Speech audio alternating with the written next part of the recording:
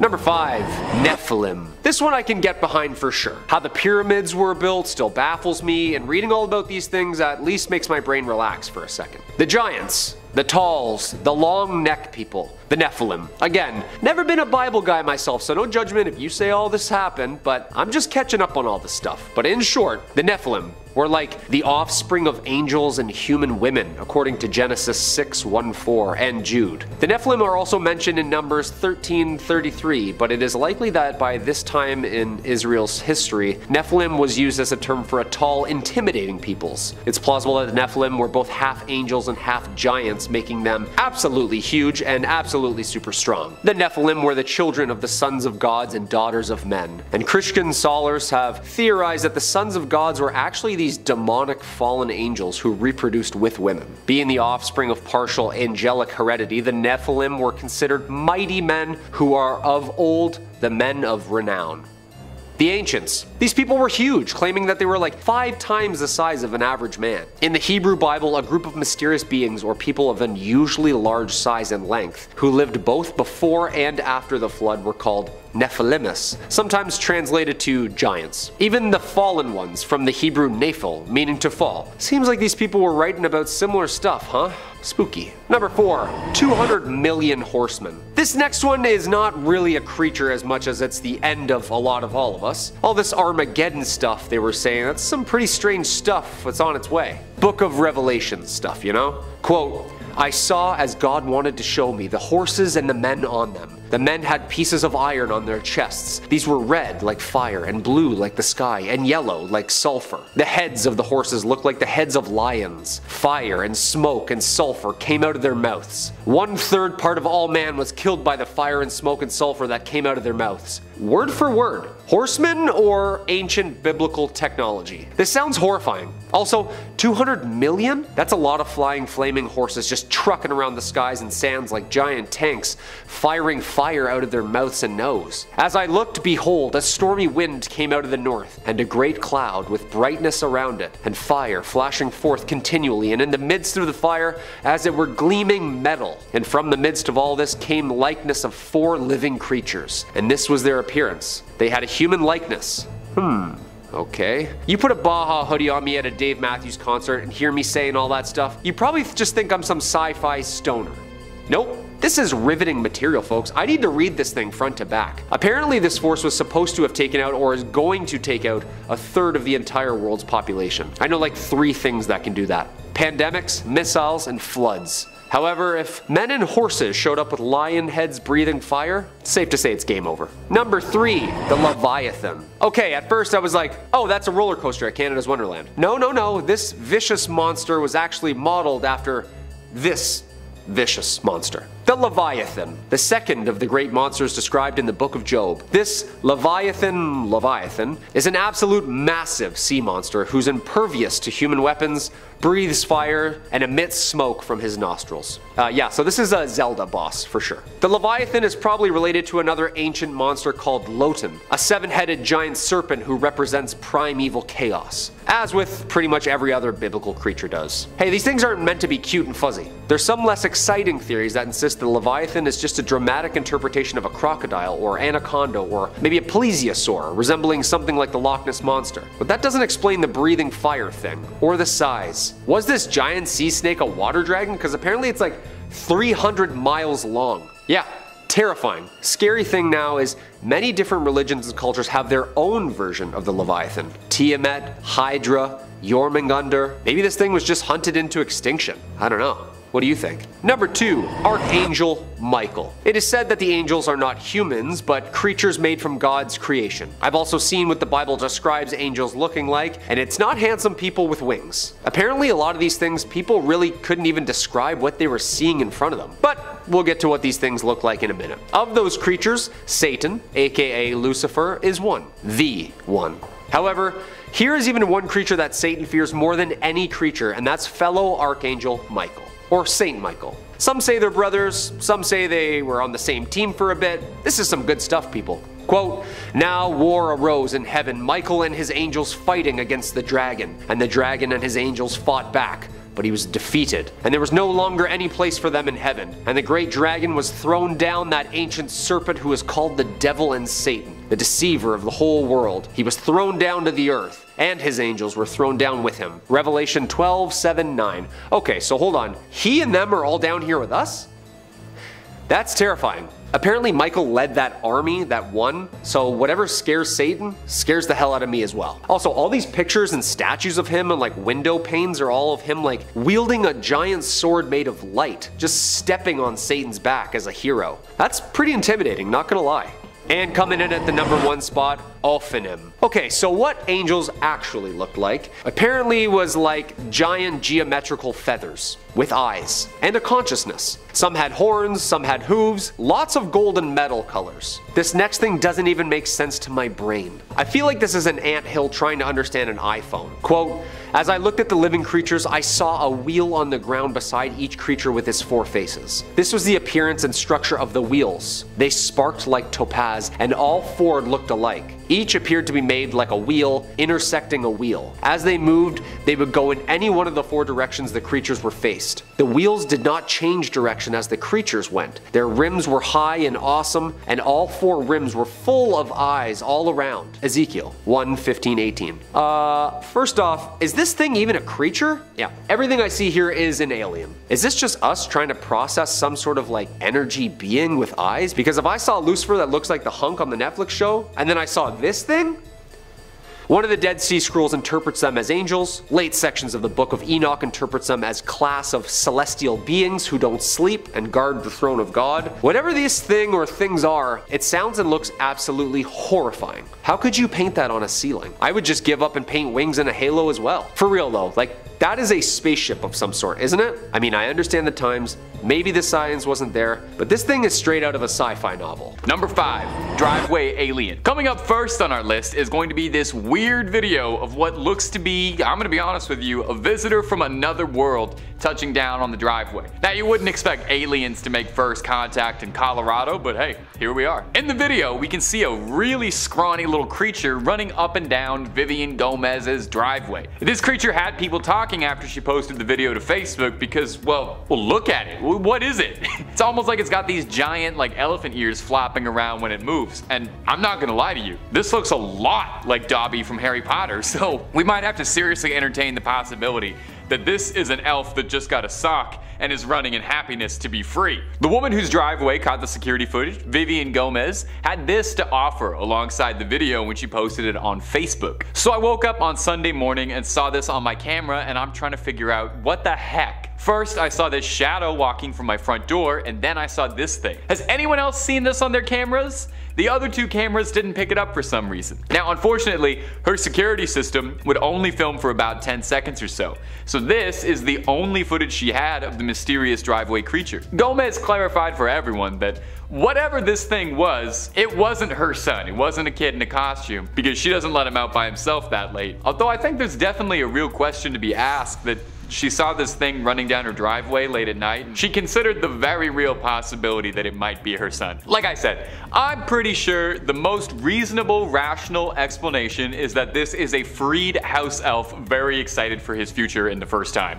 Or an alien, very possibly. Could be an alien that just touched down, or could also be a Terminator traveling in time. That's why it looked naked. Gang, let me know down below what you think this mystery monster could have been. I'm curious to hear your input. And if you're looking for more scary content, don't even move a finger. We'll have scary videos playing after this one and hundreds more on the channel. Drop a subscribe for fresh screams in your inbox every day, twice a day. Number 4, the tentacle beast. Now let's take a deep dive underwater for our next one and take a look at something freaky and tentacly.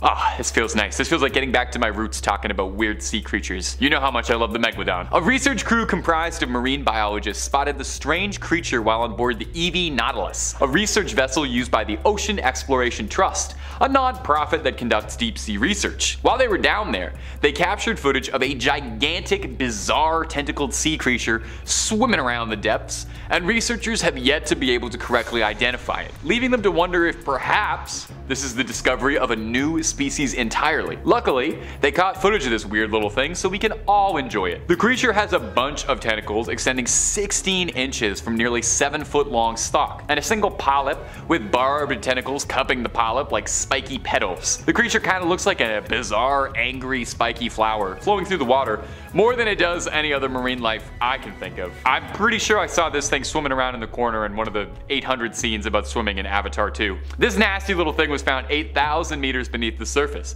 where all the truly terrifying life starts to form and Mother Nature gets really creative in a Jackson Pollock kind of way. The expedition's lead researcher, one Steve Auskovich, and a deep sea biologist, described the sighting as fascinating, and I'd describe it as horrifying, but hey, we each do our own thing. From time to time, we come across something that we never expected to see, and those are often the most powerful observations. Look, I'll stop you right there, man. That sounds way too much like Jurassic Park dialogue for me to feel 100% comfortable. I'll stay where I am, you stay where you are. We'll stay in each other's lanes. Number 3, the Night Walker. Coming up next is a mysterious figure that was recorded on security camera footage from Moorhead, Kentucky. That's in the US if you didn't know. Brought to us by trusted name in paranormal news, Paranormality Magazine. The video got a ton of attention, garnering 500,000 views or so, and you can see why. It shows this wretched, pale, hunched over creature running around what looks like a downtown parking lot. What's really creepy about this whole thing is trying to figure out how big it is, you know? It's hunched over, which doesn't make it any easier, but you try and compare it to the car in the video and you can kind of see that it looks like it only comes up to the trunk. Is it a goblin? A gnome? Is this another freed house elf? Has there been a resurgence in freed elves? You can't even make out what the creature's face looks like, or if it has any facial features at all, to be honest. Like most good supernatural videos, the camera quality is very choppy. If you've got a keen eye, you probably noticed it's not a rip of the security camera proper, but rather someone recording a monitor. So it's a video recording of a recording, and you're watching a recording of a recording of a recording, so it's not the most crystal clear. Some commenters on the video are not nearly as convinced as me, your host, who is easily and immediately convinced by everything he sees. Some have suggested that it could just be somebody in a morph suit, it could just be some youngsters having a bit of fun, but hey, I listen to those and I offer you, it could also very well be a demon sneaking around a parking lot. We listen to all sides, and we take them very seriously here at Top 5 Scary. Number 2, Pale Walker. Coming up next is a clip out of India that went viral last year and captured the attention of paranormal enthusiasts, alien hunters, and skeptics alike. It's really nice when you can get everyone in the community together like that. In this video, a strange,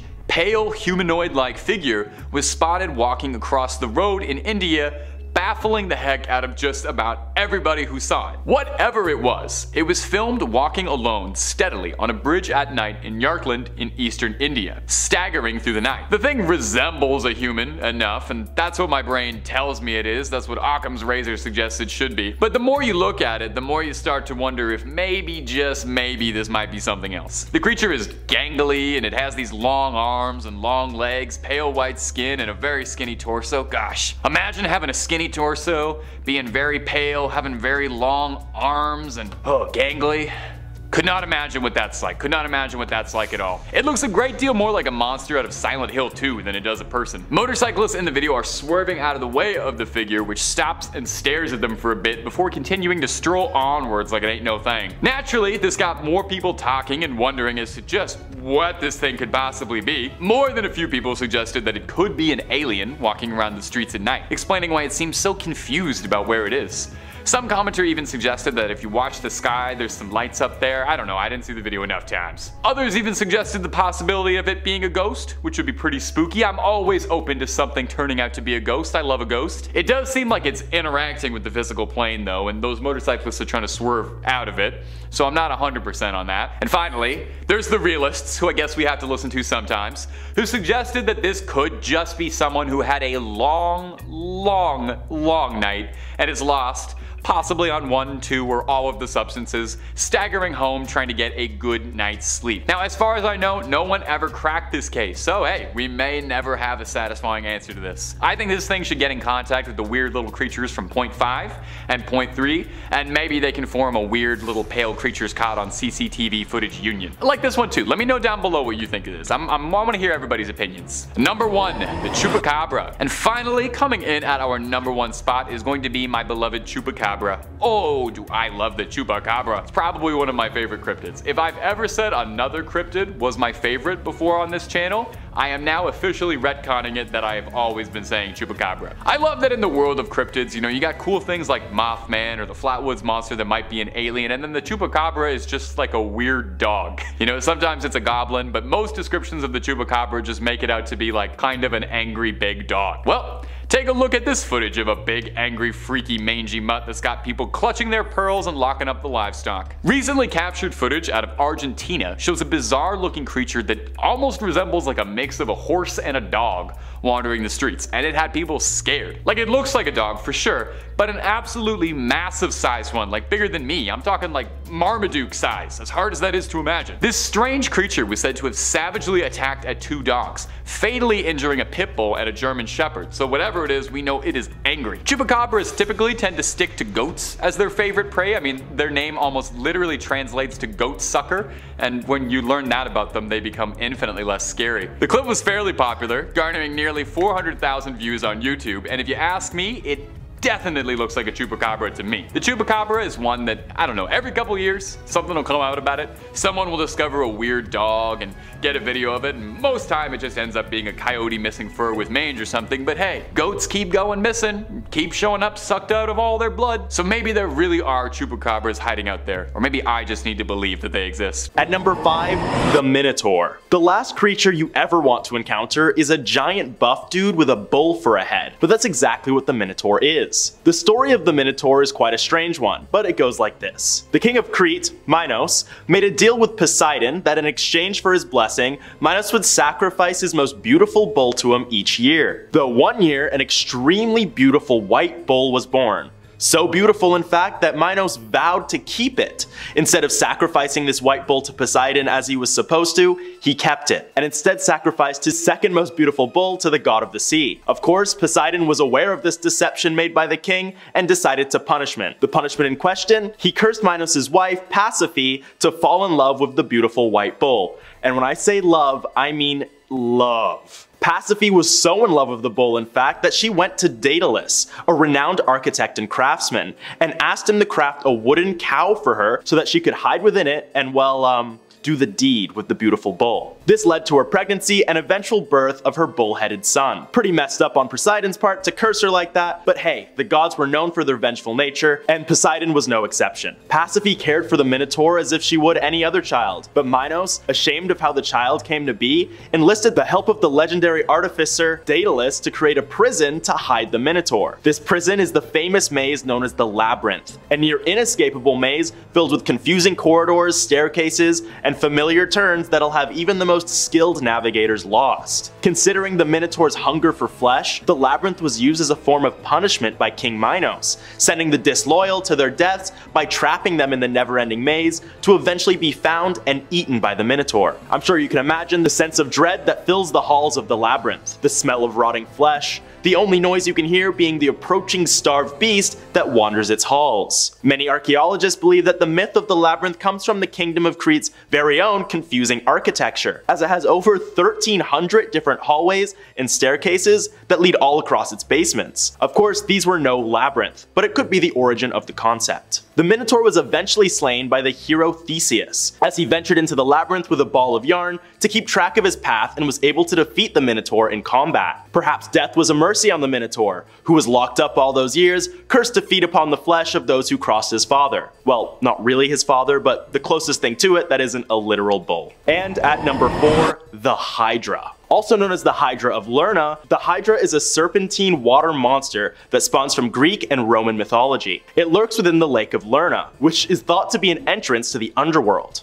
So right off the bat, you know this thing means business. The Hydra is the offspring of Typhone and Echidna, two other serpent-like monsters of great power and significance in Greek myth. But the Hydra is a cut above the rest. The Hydra famously has several heads. Most typically, it's depicted with 50 that regenerate whenever they cut off. In certain myths, the Hydra is known to regenerate 2 heads for every head that gets taken off. meaning slaying it is a truly impossible feat. But if it isn't the 50 hungry heads that gets you, you'll certainly have trouble fending off against its poisonous breath that is so toxic just a whiff of it could kill you. The Hydra is quite famously featured in Percy Jackson. In the movie and book, the dragon of the lake steps out of the water and attacks Percy at a museum, because of course it isn't even limited to the confines of its home. In Greek myth, the only one known to slay the Hydra of Lerna was Hercules, as he had to for the second of his 12 labors, a punishment given to him after killing his own wife and their youngsters. Hercules, like many before him, attempted to kill the Hydra by cutting off its heads, but much to his dismay, 2 more grew in the place of each one decapitated.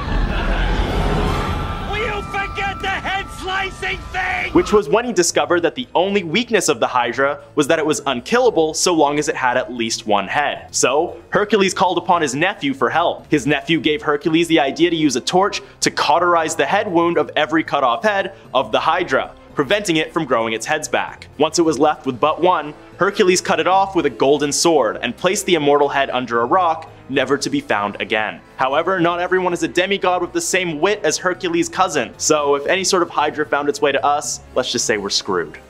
At number 3, Fenrir. Fenrir, also known as Fenris Wolf, stands as one of the most terrifying and enigmatic creatures in Norse mythology. Born of the trickster god Loki and the giantess Angerboa, this monstrous wolf embodies chaos, destruction, and the uncontrollable forces of nature. Fenrir's appearance alone strikes fear into the hearts of both gods and mortals. He's described as a colossal wolf with fur as black as the darkest night, eyes that burn like molten lava, and teeth that are nothing short of dagger-like. This formidable creature's sheer size and aura of malevolence make him an unmistakable symbol of impending doom. But it's not just Fenrir's physical presence that makes him terrifying. It's his insatiable appetite for destruction and his role in the apocalyptic event known as Ragnarok. The gods recognized his growing power and sought to contain him, chaining him with Gleipnir, a magical chain crafted by the dwarves from impossible materials like the breath of fish and the roots of a mountain. Despite this, Fenrir's growing strength rendered Gleipnir ineffective, and he continued to grow, eventually breaking free to fulfill his terrible destiny. Fenrir's role in Ragnarok is pivotal. He is destined to break free from his chains and join the forces of chaos and destruction in the final battle against the gods. During this epic clash, he devours Odin, the chief of the Aesir, symbolizing the ultimate triumph of chaos over order. His insatiable hunger knows no bounds, and his actions hasten the end of the world as it's known, plunging it into a catastrophic, fiery cataclysm. Fenrir's terrifying nature extends beyond his physical prowess and apocalyptic role. He represents the uncontrollable and untamable aspects of existence, reminding us that even the mightiest of forces can be harnessed only for a time before breaking free. His presence serves as a reminder of the fragility of order and the ever-present threat of chaos lurking in the shadows. In Norse mythology, Fenrir embodies the profound duality of terror and fascination. While his monstrous form and destructive potential evoke dread, his role in the grand narrative of Ragnarok adds depth and complexity to his character. He forces us to confront the inevitability of change and the cyclical nature of existence, where even the gods themselves are not exempt from the forces of chaos and destruction. Fenrir, the monstrous wolf of Norse myth,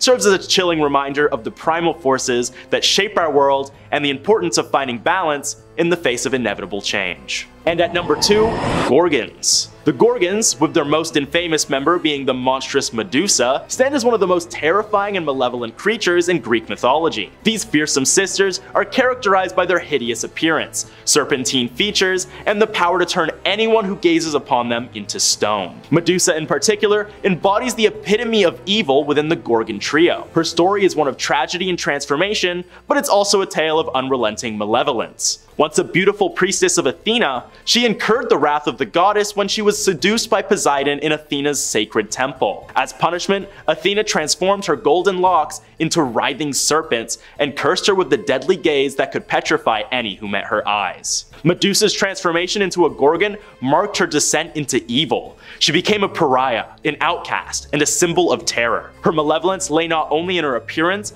but also in the peril she posed to anyone who dared to cross her path. She retreated to a desolate island where her deadly abilities became a weapon, and she reveled in turning those unfortunate enough to approach her into lifeless statues. Medusa's sinister reputation only grew as the hero Perseus embarked on a quest to decapitate her and claim her head as a trophy. And yes, she appears in Percy Jackson too. Great books, great movies. The gods aided him with gifts such as Hades' helmet of invisibility and Hermes' winged sandals. With these, he approached the Gorgon and, avoiding direct eye contact, severed her head. Even in death, Medusa's malevolence endured, for her head still possessed the power to petrify. Perseus later used her severed head as a weapon against his foes, highlighting the enduring evil of her legacy. Medusa's story serves as a cautionary tale of the destructive consequences of unchecked rage and the cruel hand of fate. Her transformation from a revered priestess to a monstrous Gorgon is a stark reminder of the capriciousness of the gods in Greek mythology.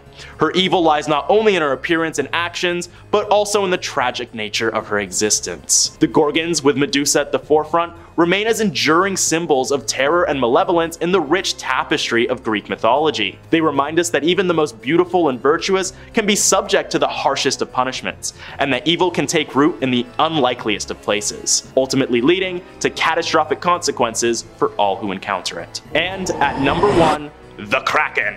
While not belonging to any particular mythology in the same sense as the other creatures on this list, the Kraken is a beast that has struck fear into the hearts of seafarers across the world. The Kraken, a legendary sea monster of Scandinavian folklore, is a fearsome and enigmatic creature that has captured the imagination of sailors and storytellers for centuries. This colossal sea monster is said to dwell in the dark, uncharted waters of the North Atlantic, terrorizing sailors who dared to venture into its domain. The mythos surrounding the Kraken paints it as an enormous, tentacled behemoth, capable of pulling entire ships and their crews into the depths of the ocean with ease. Its size is said to be so immense that its body can block out the sun, casting a shadow over the entire vessel it targets. This monstrous creature's appearance alone strikes fear into the hearts of sailors, with its massive tentacles, slimy skin, and a gaping maw filled with row after row of razor-sharp teeth. The origins of the Kraken myth are deeply rooted in the maritime cultures of Scandinavia,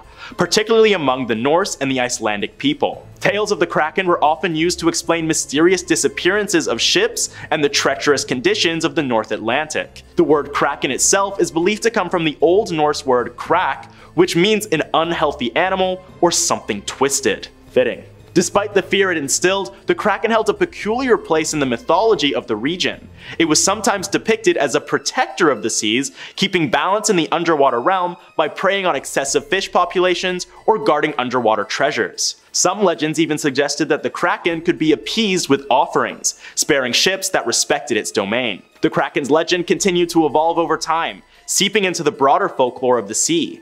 It made appearances in literature, most notably in Jules Verne's 20,000 Leagues Under the Sea, where it embodied the depths of the unknown ocean. In more recent popular culture, the Kraken has become a staple of maritime adventure stories, often portrayed as a colossal, tentacled menace that threatens the lives of sailors and explorers. Number 5 on this list is SCP-966. SCP-966 is a very disturbing type of creature that needs to be caught. The SCP Foundation describes them as predatory creatures that resemble hairless humans possessing an elongated face with a mouth lined with needle-like teeth. On each hand, they have 5 claws that can be up to 20 centimeters long. Although sharp, these are easily broken, making them unfit for combat. SCP-966's height ranges from 1.4 to 1.6 meters, and they can reach up to 30 kilograms in weight. Physically, SCP-966 are weak, possessing hollow bones and low muscular density. They do not seem to rest through sleep. Instead, they will suddenly cease all movement at seemingly random intervals of time, resuming normal activity 3 to 5 minutes later. Now, those creatures don't sound very appealing to me, and even though they have weak bones, they aren't something that I'd want to have a run-in with by myself. And my instincts hold true because humans are on the menu for SCP-966. The problem is the way that they hunt. Because they're so frail, a head-on attack isn't how they get their prey. They need to be a lot more stealthy. So what they do instead is emit a very high-pitched frequency that won't allow the individual hearing it to engage in any sleep at all. This applies to REM sleep all the way to microsleep. It's said that the range of this high-pitched frequency is 20 meters, and once you're hit with it, there's no going back. SCP-966 will then stalk you until your exhaustion incapacitates you to a point where it can safely attack and consume you. Along with exhaustion, this high-pitched frequency can also bring on vivid hallucinations and sharp changes in someone's temperament. So far, there's been no cure for being hit with this frequency, so even if you're capable of finding SCP-966 and killing it before you get too tired, you'll be doomed to live the rest of your life without sleep, which is effectively a death sentence anyways. Ever since this SCP has been discovered, the numbers have been thinned, but there's still many of them on the loose and at large. Number 4 on this list is SCP-3129. SCP-3129 is a very strange SCP that can't really ever be caught because it's just a phenomenon that occurs. That being said, we need to develop some way to either catch it or stop it from happening because it's very detrimental to our society. There are 3 stages to this SCP. The first stage, as described by the Foundation, is when phenomena invariably focus upon a human male aged somewhere between 40 and 50, hereafter designated SCP-3129-1. SCP-3129 transmissions can vary in presentation and length wildly, but invariably remain on the topic of SCP-3129-1's apparent election bid. No instances of SCP-3129 have been found outside of the continental United States or present in any non-English languages. So stage 1 is basically something that occurs on television and appears to those who are watching. Stage 2, as described by the Foundation, begins after 2 to 4 weeks of exposure to stage 1 phenomena. Up to 8% of viewers will become fixated upon SCP-3129-1. Civilians more politically aligned with the ideas presented in SCP-3129 commercials are more susceptible to infection. SCP-3129 adverts have not shown any overall political bias. Class B amnestics are effective at treating stage 2 infection. Now the final stage that the Foundation describes is an infection displaying fanatical devotion to SCP-31291. They argue with open hostility against opposing viewpoints and ideologies. Stage 3 infected tend to seek out other infected in person and by way of online message boards and communities. This SCP isn't as dangerous as some of the others on this list to our health, but to our society it's by far the most detrimental. Whatever or whoever SCP-3129 chooses to support, those who witness its occurrence will also feel extremely passionate about the same thing. It's effectively a brainwashing tool that no one is in control of. This SCP completely destroys any sense of democracy and takes away our human free will. I don't know how you could catch something like this, but finding a way to identify it when it happens and interfere with the broadcast, I mean, that's definitely something that we need to be looking into. Number 3 on this list is SCP-169. SCP-169 is one of the SCPs on this list that has the potential to kill millions if it's so desired. The Foundation describes this creature as a marine arthropod of enormous size known as the Leviathan by generations of sailors and oral history. Presumed at first to be a myth, SCP-169 was detected by Mobile Task Force Gamma-6 during an investigation of paranormal activity around the archipelago. During Y-6's investigation, a doctor whose name they don't reveal discovered the archipelago to have moved at least 3 kilometers from its original location. Though initially the doctor believed this motion to be due to unusually quick continental drift, a reconnaissance mission performed by the USS revealed the archipelago to be the protrusions of rock-like plates covering an enormous organic mass. The Foundation was brought in immediately to begin threat management. The Foundation goes on to say that they think this arthropod's size is somewhere between 2,000 to 8,000 kilometers long. The Foundation does not specify which archipelago they're talking about, but they do say that if this arthropod was to go deeper into the ocean or the earth, then all these islands would sink as well. The one positive thing about all of this is that the creature is thought to only breathe once every 3 months. This has led experts to believe that it's in a dormant state and it's not fully awake right now. If it did ever become fully awake and aware, then who knows what this creature is capable of doing. I live in Ontario, and the north to south distance of this province is 1,691 kilometers, meaning that this creature could be 2, 3, or even 4 times the size of Ontario. I doubt we'd ever be able to fully catch this beast based on how big it is, but some means of containment, I mean, that would definitely be nice.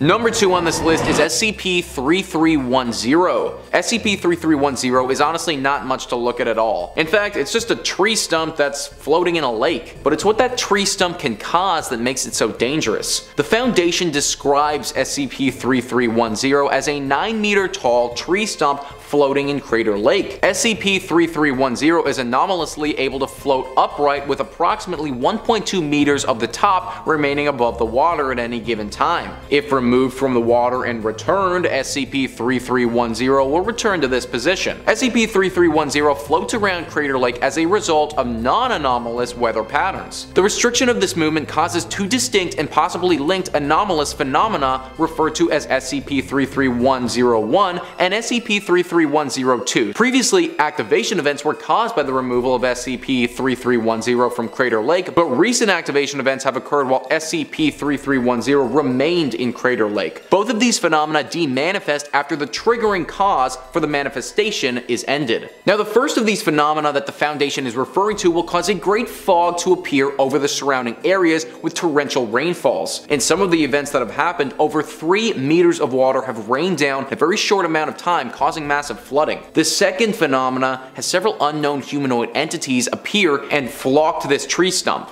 The entities change depending on the time this happens, and no one has any idea who or what they are. This is why this SCP needs to be stopped and captured. Floods aren't great, but we can deal with those. The entities and what they are capable of, though, is completely unknown to us. One time this happens, they may decide to attack us humans, and without any knowledge of their strength, we might not be able to stop them. For now, we can at least take comfort that we know where this SCP will be, but capturing and containing it should be at the forefront of the Foundation's mind. Number 1 on this list is SCP-973. SCP-973 is a very unique SCP that only manifests itself on a 60-kilometer stretch of highway, but it's certainly one of the deadliest that I've come across. The SCP Foundation describes this as being two entities. SCP-931 is a police cruiser resembling those used by state troopers in the early 1970s. The vehicle appears to be in an advanced state of disrepair. Eyewitnesses' accounts have consistently mentioned large dents in the doors and hood, a heavily cracked windshield,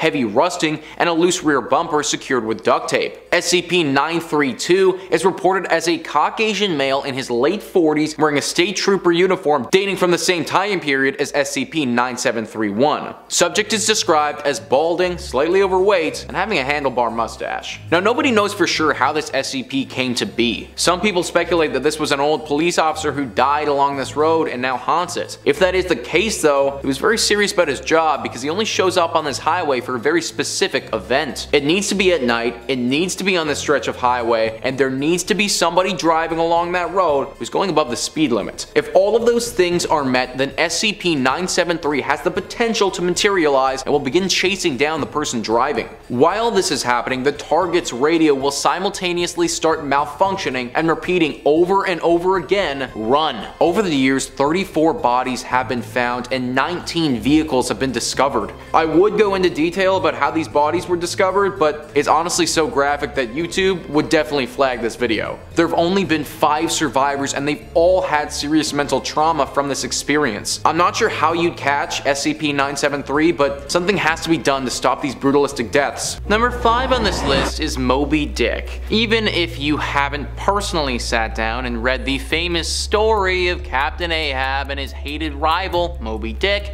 I feel like everybody has at least heard of the story. Well, turns out it might not be completely fictional. What culture says Moby Dick isn't a myth in the traditional sense of the word, as he's the bane of Captain Ahab's existence in his book by Herman Melville. Still, the idea of a vengeful and vindictive whale has permeated the modern zeitgeist as the target of one's obsession, which is mythical in its own right. In 1820, Captain George Pollard Jr. was in command of the Essex when it was sunk by a whale. He survived and returned to Nantucket, where he was given the 2 brothers to captain, but after 2 years he crashed it on a coral reef and was thereafter determined to be unlucky at sea. Pollard's troubles with the Essex came from an 85-foot albino sperm whale, which directly attacked and smashed into the ship. The whale returned to attack the vessel at greater speed, and the Essex began taking on water,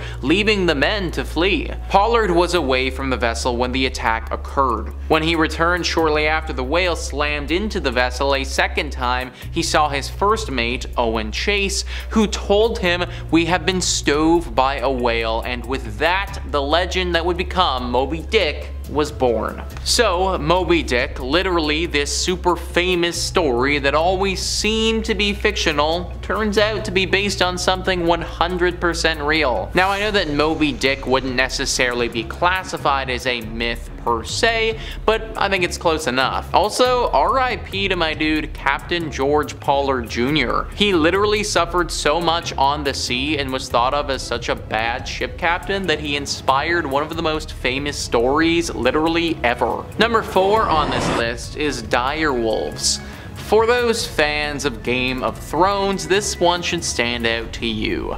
What culture says in games like Dungeons and Dragons or television series such as Game of Thrones, dire wolves have been depicted as gigantic wolves capable of easily taking down a large man. They are often described as vicious, hard to train, and efficient killers, but the myth of the dire wolf doesn't exactly line up with reality. Dire wolves were real animals, which went extinct about 9,500 years ago when the last major ice age came to an end. Dire wolves weren't gigantic monsters, but they were big animals. Most specimens that have been studied show the dire wolf to be about the same size as modern gray wolves. They weighed around 132 pounds and were capable predators. Their teeth were larger and had a better shearing ability than their modern cousins. They had the strongest bite force at the point of the canine of all canis species. This made it possible for them to prey on horses, camels, mastodon,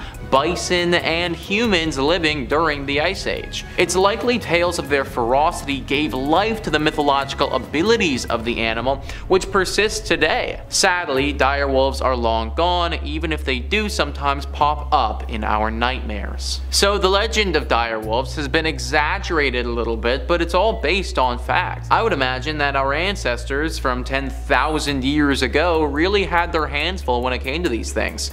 That's probably how the legend all started. We were getting shredded by these dire wolves back in the day, and then through word of mouth it just kept getting passed on through the generations that these are big creatures. Thankfully nowadays we just have regular wolves that we have got to worry about.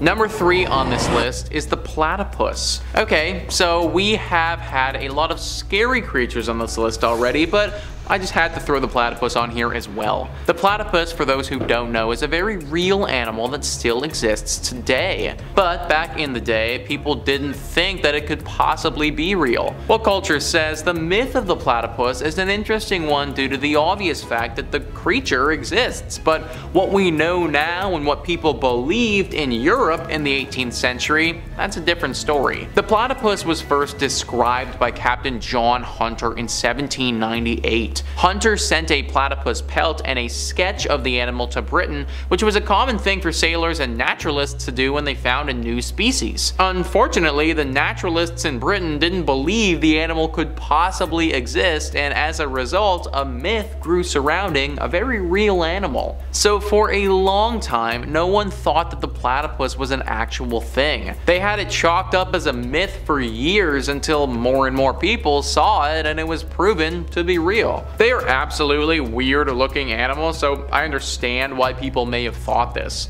Like, let's face it guys, there really isn't a whole lot of animals out there that look like a platypus. Anyways, for quite a while this was thought of in the same vein as dragons or other mythical creatures. Number 2 on this list is imugi. This was actually a mythical creature that I wasn't familiar with until researching this video. Imugi are Korean dragons which resemble all forms of Chinese dragons. They are often depicted as long, snake-like reptiles with 4 legs. Unlike European dragons, imugi do not have wings and are considered benevolent creatures related to water and agriculture. While there is no such creature in the fossil record, there is something similar called the Titanoboa. Titanoboa was the largest snake to ever slither across the ground, and various specimens have been found indicating they could grow up to 42 feet in length and weigh as much as 2,500 pounds. It's highly unlikely anyone in Korea would have ever seen the bones of a Titanoboa, as the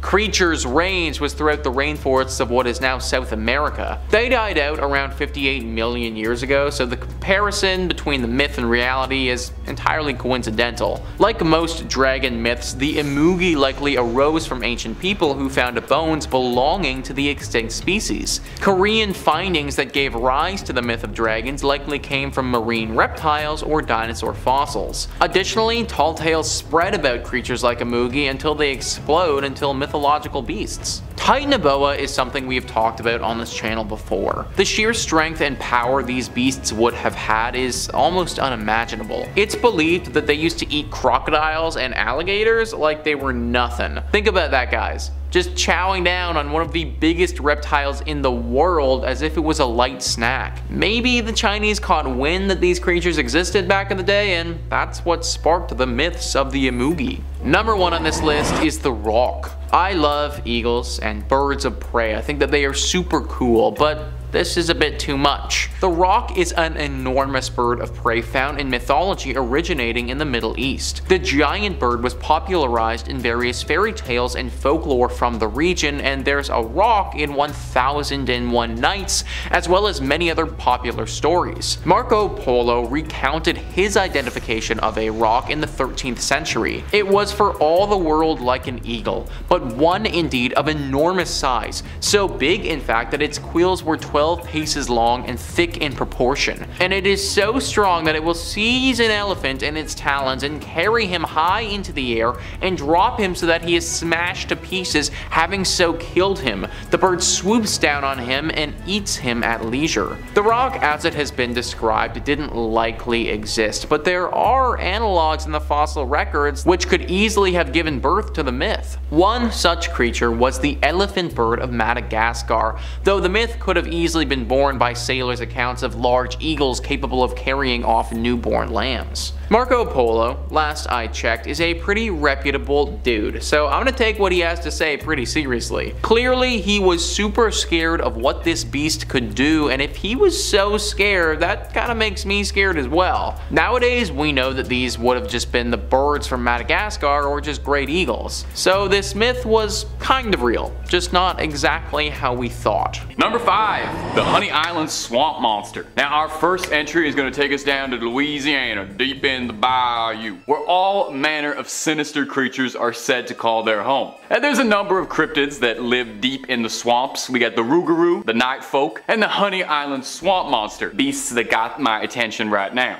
The Honey Island Swamp Monster is kind of like a Cajun cousin to Bigfoot. He's described as a gigantic bipedal furry monster resembling a hybrid of ape and man. The creature's been sighted and described dozens of times over through the years, but its initial sightings take us all the way back to the 1960s. This first documented report of Old Honey, as he sometimes likes to be called, comes from an air traffic controller who in his spare time took up wildlife photography, and his favorite spot to snap pictures was in, yep, you guessed it, Honey Island up in eastern Louisiana. After his passing, when relatives were going through his belongings, they found a series of photos and reels of Super 8 film that were thought to contain this creature. Now he claimed that in his time photographing Honey Island Swamp, he had discovered trails of footprints of these giant feet that showed only 4 toes, and near these untraceable mystery prints were the bodies of boars who had been ravaged beyond recognition. Now normally I would just say that's probably just the night folk doing what night folk do best, but this definitely sounds like the work of a vicious cryptid. Now interestingly, there are some cryptozoologists out there who cast a little doubt on the Honey Island Swamp Monster. Not that they don't think he's real, mind you, but that they think he's a different cryptid called the rougarou, which I mentioned all the way back 30 seconds ago if you remember that. Another Cajun cryptid that I love so much I couldn't resist sneaking it into this video like he didn't want to pay for a ticket. It's top 6 scary cryptids now. Can't stop me when I'm filming, I make the rules. The rougarou is described to be similar to a werewolf. It's a giant wolf man who lives in the swamps, but he hunts those who disobey the rules of Lent, which is surprisingly a lot more pious than most werewolves are. Could both of these creatures be out there in the swamps having a little monster mash out there? And if you're looking for way more cryptid content, we have got loads of that on Top 5 Scary and then some. Cryptid's not your jam? We got conspiracies, UFO sightings, stories too good to be true, and stories too true to be good. Click through, stay screaming, stay subscribed, but stay watching this video because we worked hard on it, okay? Moving on. Number 4. Ogopogo. One of the most common types of cryptid is the lake monster. There's of course Nessie, the Loch Ness monster, Champ, the lake monster from Lake Champlain, and Ishi, the Japanese lake monster. But for my pick, I'm going to be talking about the legendary creature who is said to reside in the depth of the Lake Okanagan in the Canadian province of British Columbia. It is known as the Ogopogo. This creature is closely tied with native myths, which told of a creature that they called Na'atik, which translated to the water god or water demon. They believed that the creature demanded a sacrifice in exchange for safe passage across the lake. Because of this, the First Nations of the area would sacrifice small animals before entering the water. Stories tell of a visiting chief who refused to offer up a sacrifice as he did not believe in the creature, and as a result, when he and his family tried to cross the lake in their canoe, the creature used his long tail to whip up the surface of the lake and suck the canoe and its occupants down to the bottom of the lake. Ogopogo is often described as being a serpent-like creature, about 50 feet in length, with smooth, dark skin, who moves through the water at incredible speeds by coiling its body in vertical undulations and propelling itself forward with its powerful tail. Every year, there are reports from people claiming to see Ogopogo traveling across the Okanagan, with the usual grainy footage and blurry photos being given as proof of the creature's existence. In the 1980s, a cash reward was offered by a local tourism agency if anyone could prove the beast was real. After harsh words from Greenpeace, they were forced to clarify that the proof must be videotaped, and that if found, the monster was not to be captured. The Ogopogo is officially listed as an endangered species and is therefore protected from hunters. In one of the creature's most famous sightings, he was seen by 50 tourists who watched the Ogopogo for 45 minutes from the shore of a local beach, with one tourist being able to capture 10 seconds of 8mm film featuring the monster. Skeptics say that the sightings of the creature are usually groups of otters that are mistaken for one long creature rather than the several animals swimming together in a row. But regardless of the origin of this cryptid, or whether he is real or not, the Ogopogo has become a beloved tourist draw for the area, with the city of Kelowna, BC even having a statue of the creature as both a nod to local legend and a place for tourists to take their photo with the mythical creature. Number 3. El Chupacabra. Since the 1970s, livestock farmers have said its name with a careful whisper, hushed tones under their breath. Is this creature even real, or is it just another tall tale that's gotten out of hand? The Chupacabra is a cryptid notorious across Latin America and the southwestern United States. Its name literally translates to goat sucker, which is hilarious, in reference to its vampiric feeding habits. Now, depending on who is telling the stories and where, interestingly enough, the Chupacabra's appearance varies fairly wildly. In Spanish-speaking countries like Puerto Rico, the Chupacabra is depicted as very alien in appearance. It's very reptilian, has like little bug eyes, and has spines running down its arm and its back. Now, alternatively, and this is the depiction I suspect more of you probably know it as this is the more North American southwestern version of it, the classic Chupacabra, if you'd like, is depicting it as a feral, canid-like creature, looking like a mutant dog, usually with missing chunks of fur, angry snarls, looks something more like out of Resident Evil than it would be an alien. I think it's very funny that these are the two speeds of Chupacabra. You have alien or weird dog. There's a small section of the cryptozoology community who suspect that these two might actually be two entirely different cryptids altogether, and we're conflating them,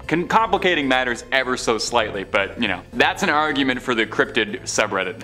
A lot of politics there, that's all I'll say. The first origins of the critter can be traced back to the 70s in Puerto Rico, when a string of mysterious, extremely violent livestock deaths were all happening around the country with no explanation for what had happened. These animals, primarily goats and sheep, would be found drained bone dry of their bodily fluids. That's why it's called the goat sucker. There are some experts who believe it's possible that the Chupacabra could be sightings of a thought extinct species called the thylacine, and that's probably not how you pronounce that. I could have looked it up. Known more formally to his friends as the Tasmanian tiger, it's a weird little critter that doesn't quite look like a cat, doesn't quite look like a dog, and is kind of somewhere in the middle. Very cute, but it's thought to be extinct, with its last remains being officially found in 2022. There are some skeptics and experts out there who wonder if perhaps this real-life mythical beast could be what people have seen when they see the Chupacabra. So what do you think, my delightful little comment section? Is the fabled Chupacabra really out there terrorizing the lives of goats, or would you have to be a sucker to believe that? Oh, because he sucks goats. Yeah, that's what you gotta get down on the car ride home. Number 2, the Goat Man of Maryland. Maryland is a beautiful state that a lot of important people over the years have called home. Frederick Douglass, Harriet Tubman, Babe Ruth, and if you believe the folklore, the Maryland Goat Man. I've talked about the Maryland Goat Man a few times on this channel, and I'm very likely to talk about him a few more times because he's a cryptid who just can't be bleat. Like beat, because he's a goat. Oh! I'll see myself out.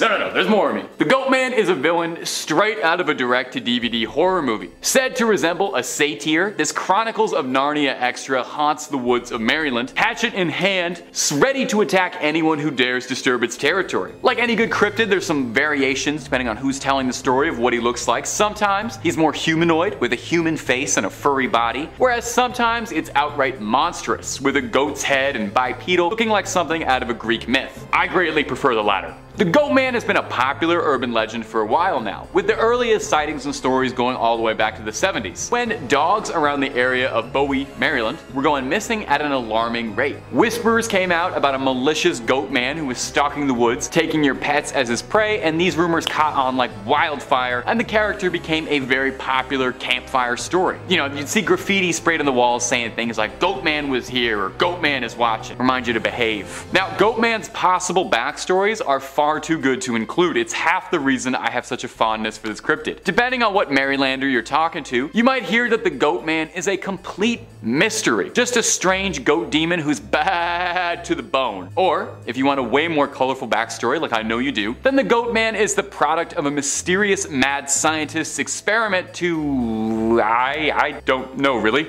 do something with goats? Very possible this could be a Jeff Goldblum fly situation, somebody merged with a goat. Anyway, he escapes from the lab and he wreaks havoc on humanity and is said to mostly haunt Lover's Lane and go after teenagers in parked cars. I way prefer the backstory where he's a lab experiment and he's like a furry Jason Voorhees going after people smooching. Goat Man, we absolutely love you. If you are watching, please feel free to reach out, DM Top 5 Scary. We would love to have you on the channel to do a collab. You can share your side of things. Number 1.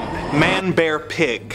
This next creature has been described as the most super serial threat to our planet. You see, there is something out there which threatens our very existence, and may be the end to the human race as we know it. I'm talking, of course, about Man Bear Pig. It is a creature which roams the earth alone. It is half man, half bear, and half pig. Some people say that Man Bear Pig isn't real. Well, I'm here to tell you now. Man Bear Pig is very real, and he most certainly exists. I'm serial. Man Bear Pig doesn't care who you are or what you've done. Man Bear Pig simply wants to get you. I'm super serial. He is said to be a demon from hell that thrives on temptation and is known for making deals with societies, giving them nice cars and premium style ice cream, and then repaying the debt by unleashing unspeakable horrors and carnage upon the next generation. This deal was made by generations who knew the cost that the deal would have on their ancestors, but they were not expecting to live long enough to see the consequences of their actions. Man Bear Pig was recently responsible for a lethal series of attacks in Colorado, but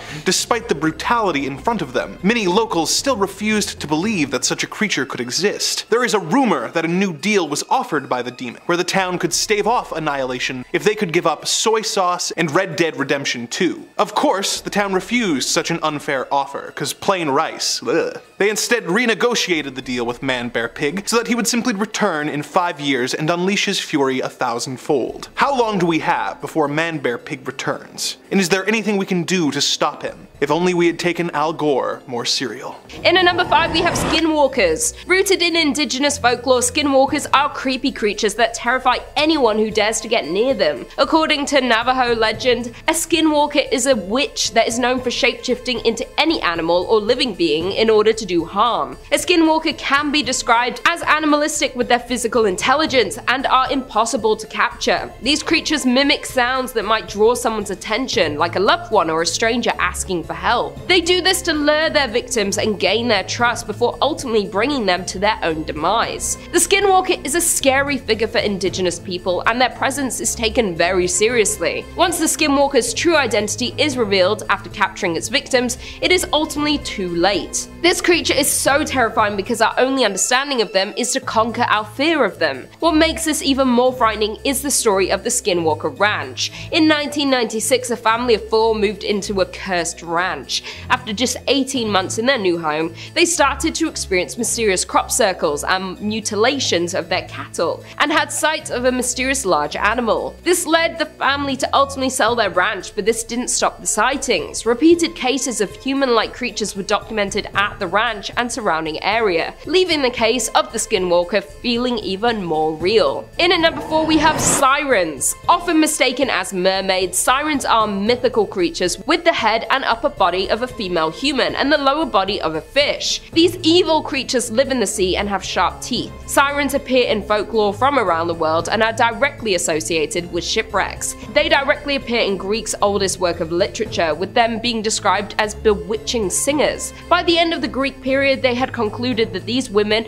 were no more than fables, yet the legend of the sirens lived on for centuries after the Greek civilization crumbled away. Sirens can be considered one of the scariest mythical creatures because they are known for their intense beauty and luring attraction. Though don't be fooled by the beauty of a siren, as they can use their physical appearance and enchanting songs to lead sailors to their demise. Sail too close to their neighboring island and you will quickly find out what makes them so scary. Before the sirens were known for their deadly singing and dangerous nature, they suffered greatly due to being cursed by Demeter and the Muses and exiled to a small island where they were forced to live a life of loneliness. Therefore, it is possible that the sirens turn on men to avenge the wrongs against them. With modern and ancient reports of siren-like creatures being spotted, there is no solid proof of these claims, so it's known that humans have only explored 5% of the Earth's oceans, leaving the siren mystery still plausible. Moving on to number 3, we have Chimera, which could be considered one of the most terrifying creatures in Greek mythology. The Chimera is a creature that came from Lucia,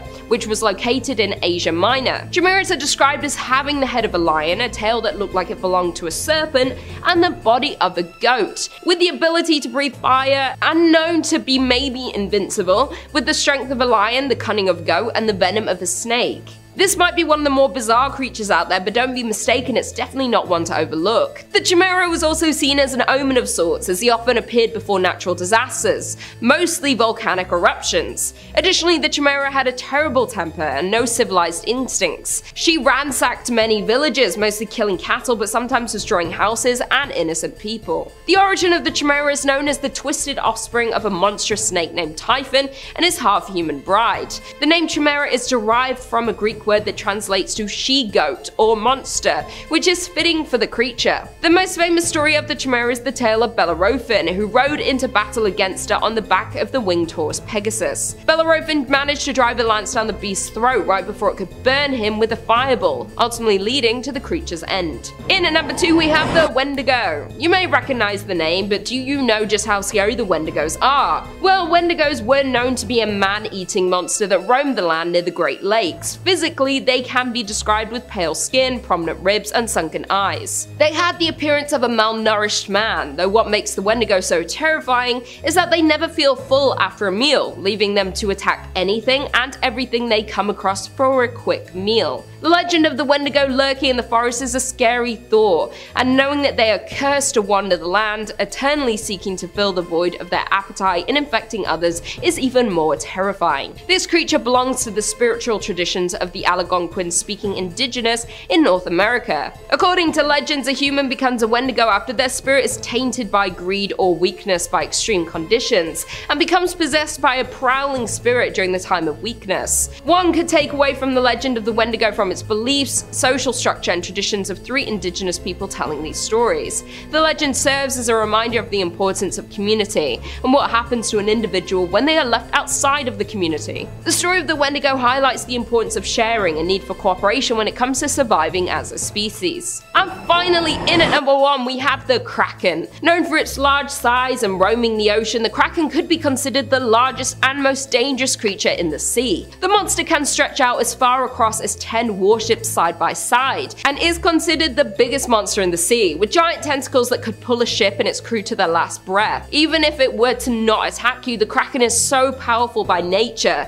that the whirlpool it would create by diving below the water would be so massive, it could potentially sink a whole fleet underwater. Being such a big creature also brings a big appetite, where he will destroy any ship and marine life he comes across. Even though the Kraken is one of the laziest mythical creatures, with its size, it is rightly one of the most feared monsters. When facing a Kraken, you will notice bubbling in the water and scattering of marine life, as if everything in the ocean had to flee drastically, knowing something dangerous was coming. Any sailor who dares to want to survive their interaction with a Kraken must get as far away as possible, if it's not too late. In the 18th century, the Norwegian bishop Erik Pontoppidan insisted that the Kraken was real, and had stated to have recalled seeing it on multiple occasions. Pontoppidan described the creature as the largest and most surprising of all the animal creations. The fisherman also stated that it has a strong and peculiar scent, which it can emit at certain times, and by means of which it beguiles and draws other fish to come in heaps with it. There is a documentation of this scary monster ruling the seas since the 13th century. The Kraken ranks top among mythical creatures for centuries for its sheer strength and size. This creature can be considered the largest monster ever imagined by mankind. While there has not been any proof of the Kraken to exist, the ocean holds many real creatures similar, such as giant squids being documented and discovered by scientists, which can grow to be 600 pounds. In at number 5, we have Weichivo.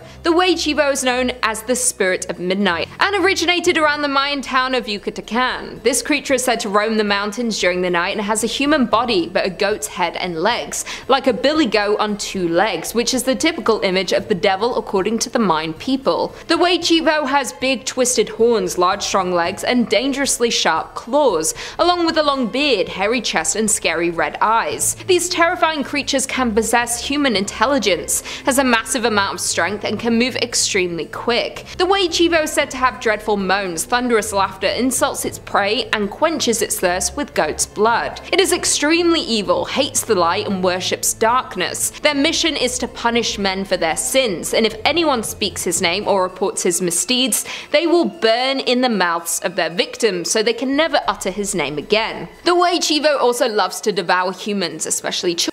There's a popular story of one of the first encounters with the beast, when a young man was on his way to visit his girlfriend in the town of Mukuchi. On his way, a being appeared on the road, and it was a half baby goat, half demon, black in colour with bulging and flashing red eyes. The man tried to defend himself but ended up on the ground unconscious. The next morning he was found by a stranger, and for several days after the incident he suffered from vomiting and a high fever. He became delirious and repeated the words Weichivo. According to some witnesses of the creature, they said they saw a trail of blood that followed behind the beast. The Weichivo is a popular mythological creature in the Mayan community, with locals as well as all over Mexico. The stories have been told throughout generations. In the Mayan town of Valladolid in Yucatan, the locals believe this creature is an evil sorcerer that is capable of transforming into a goat-like creature and wreaking havoc on the locals and their livestock. In at number 4 we have El Nahul. The legend of El Nahul is over 500 years old and is told by many around Mexico, including the Aztecs, Toltecs, Mixes, Mayans, and the Yaquis, just to name a few. This creature can appear in many areas of the country because its home is the heart of humans.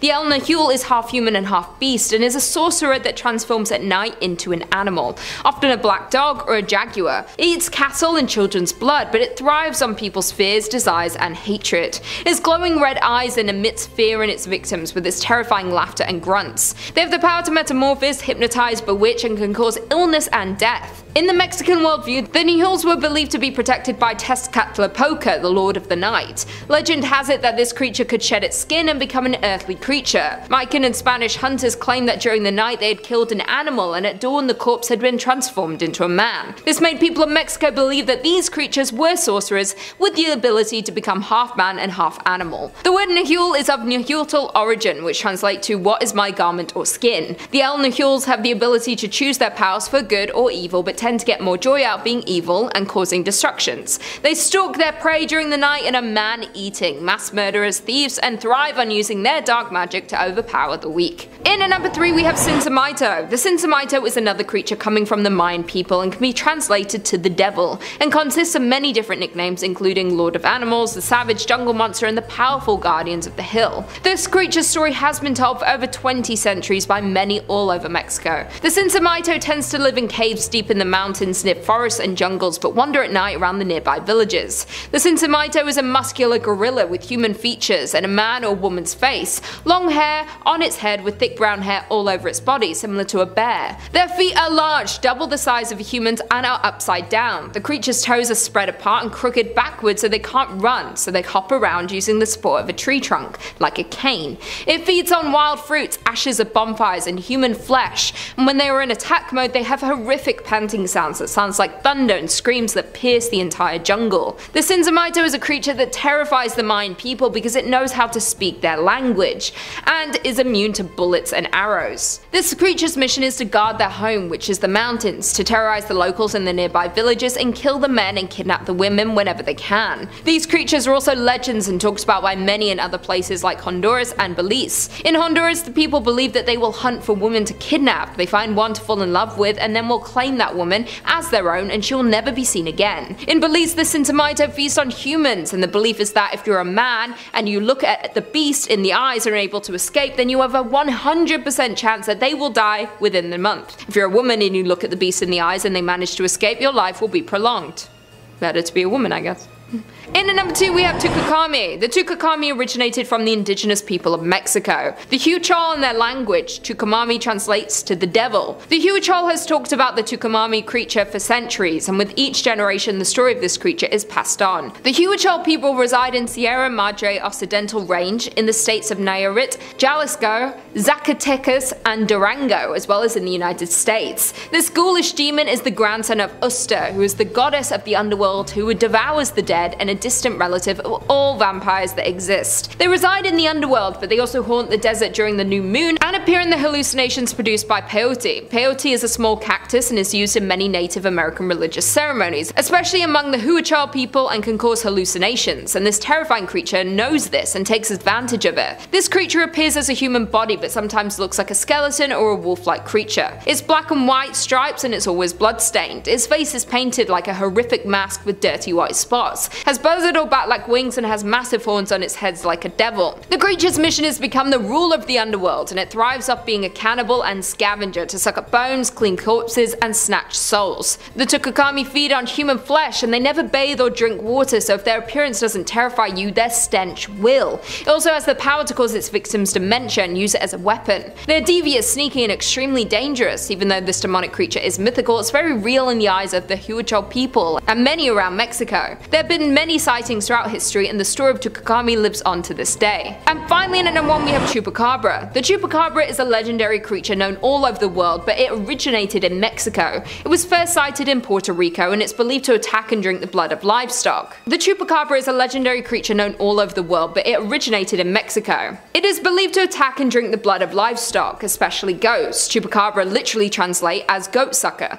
This blood-sucking creature varies in appearance. Some say it looks like a large hairless dog, while others say it looks like an alien-like reptile and is the size of a small bear, with rows of spines reaching from the neck to the base of the tail. The most popular reports say this creature has leathery or scaly greenish-grey skin and sharp spines or quills running down its back. It is said to be 4 feet high and stand and hop, similar to a kangaroo. Sightings have been reported in many parts of Mexico, and some in Puerto Rico since the 1970s. This creature has been seen as far as north as Maine and as far as south as Chile, and even outside of the US in parts of Russia and the Philippines. A 5-year investigation was done by Benjamin Radford that was documented throughout this book, Tracking the Chupacabra, and he had concluded that the description given by the original eyewitnesses, Madeline Tolentino, was based on a creature in the 1995 science fiction horror movie Species. The alien creature Syl is nearly identical to the description given by Madeline, and she claims to have seen the movie before. It was concluded at the end of Benjamin's investigation that he seriously undermines the credibility of the Chupacabra as a real animal. In October of 2010, University of Michigan biologist Barry O'Connor concluded that all of the chupacabra reports in the United States were simply coyotes infected with a parasite, which would explain most of the features of the chupacabra because they would be left with little fur, thickened skin, and a disgusting odor. There are also reports of stray Mexican hairless dogs being mistaken for these creatures. All of this doesn't stop the constant stories and sightings seen throughout Mexico and all over the world, and the story of the chupacabra continues to be told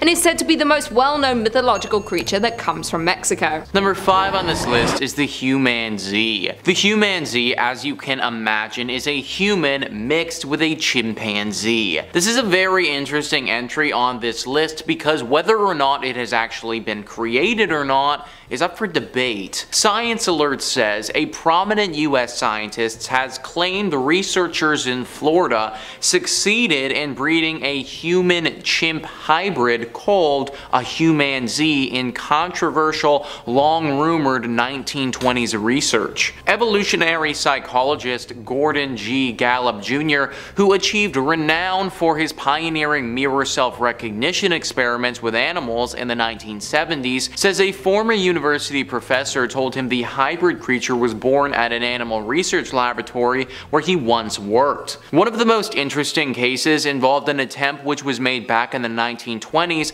in what was the first primate research center established in the US in Orange Park, Florida, Gallup told The Sun. They inseminated a female chimpanzee with human semen from an undisclosed donor and claimed not only that pregnancy occurred, but the pregnancy went full term and resulted in a live birth. There's little reason to think such an experiment successfully took place, and plenty of reasons to believe it didn't. But having an otherwise respected researcher make such a statement is drawing attention to this old rumor once again. It's definitely interesting to see a highly respected scientist in the community come out and make these claims like this. That does tend to carry a decent amount of weight and at the very least deserves to be investigated a little bit. It was also rumored that a few years ago some people came forward requesting government approval to do an experiment like this, but it was denied. So there's definitely been rumblings about an experiment like this before, but no definitive proof that it's actually taken place. To be completely honest, I do believe that something like this has went down. I just think that it may have happened behind closed doors, and we may not be privy to it. Like, this totally seems like something that the government could be interested in, but wouldn't want the public to find out about. Maybe in some secret base in some very low population part of the world, there is a humanzee running around getting experimented on. Number 4 on this list is the human pig. So as we are going to see from this one, there are a lot of possible benefits from this, but also a ton of moral and ethical questions that pop up. Pagistas says the first human-pig hybrid embryo has been created in the lab, and it represents a major step forward in the field of regenerative medicine. This news comes from a team of researchers at the Salk Institute who were able to successfully grow human cells inside of a pig embryo for the first time ever. While this may sound like something out of a science fiction novel, the potential implications are actually quite significant. This achievement could one day lead to the creation of transplant organs for humans that are made from animal tissue. This would be an incredible breakthrough for those suffering from organ failure, as there would no longer need to be a wait for a human donor. Of course, there is still a long way to go before this technology is ready for clinical use. The next step will be to see if these hybrid embryos can develop into healthy adults. But even if that proves to be possible, it will be many years before we see anything like this being used in patients. So here is the thing with this. Yes, it would be awesome to be able to have a steady supply of usable organs to give to people who are suffering or need another one. So many people die from not having enough transplantable organs, and this is a problem that needs to be addressed. However, this also raises the question, what about the human pigs? These are going to be half-human creatures that are going to be bred for the specific purpose of having their organs harvested. This is clearly a very polarizing issue and something that people a lot smarter than me, they need to look into. Comment down below what you think about this potential innovation and how you think we should proceed. Number 3 on this list is the jag lion.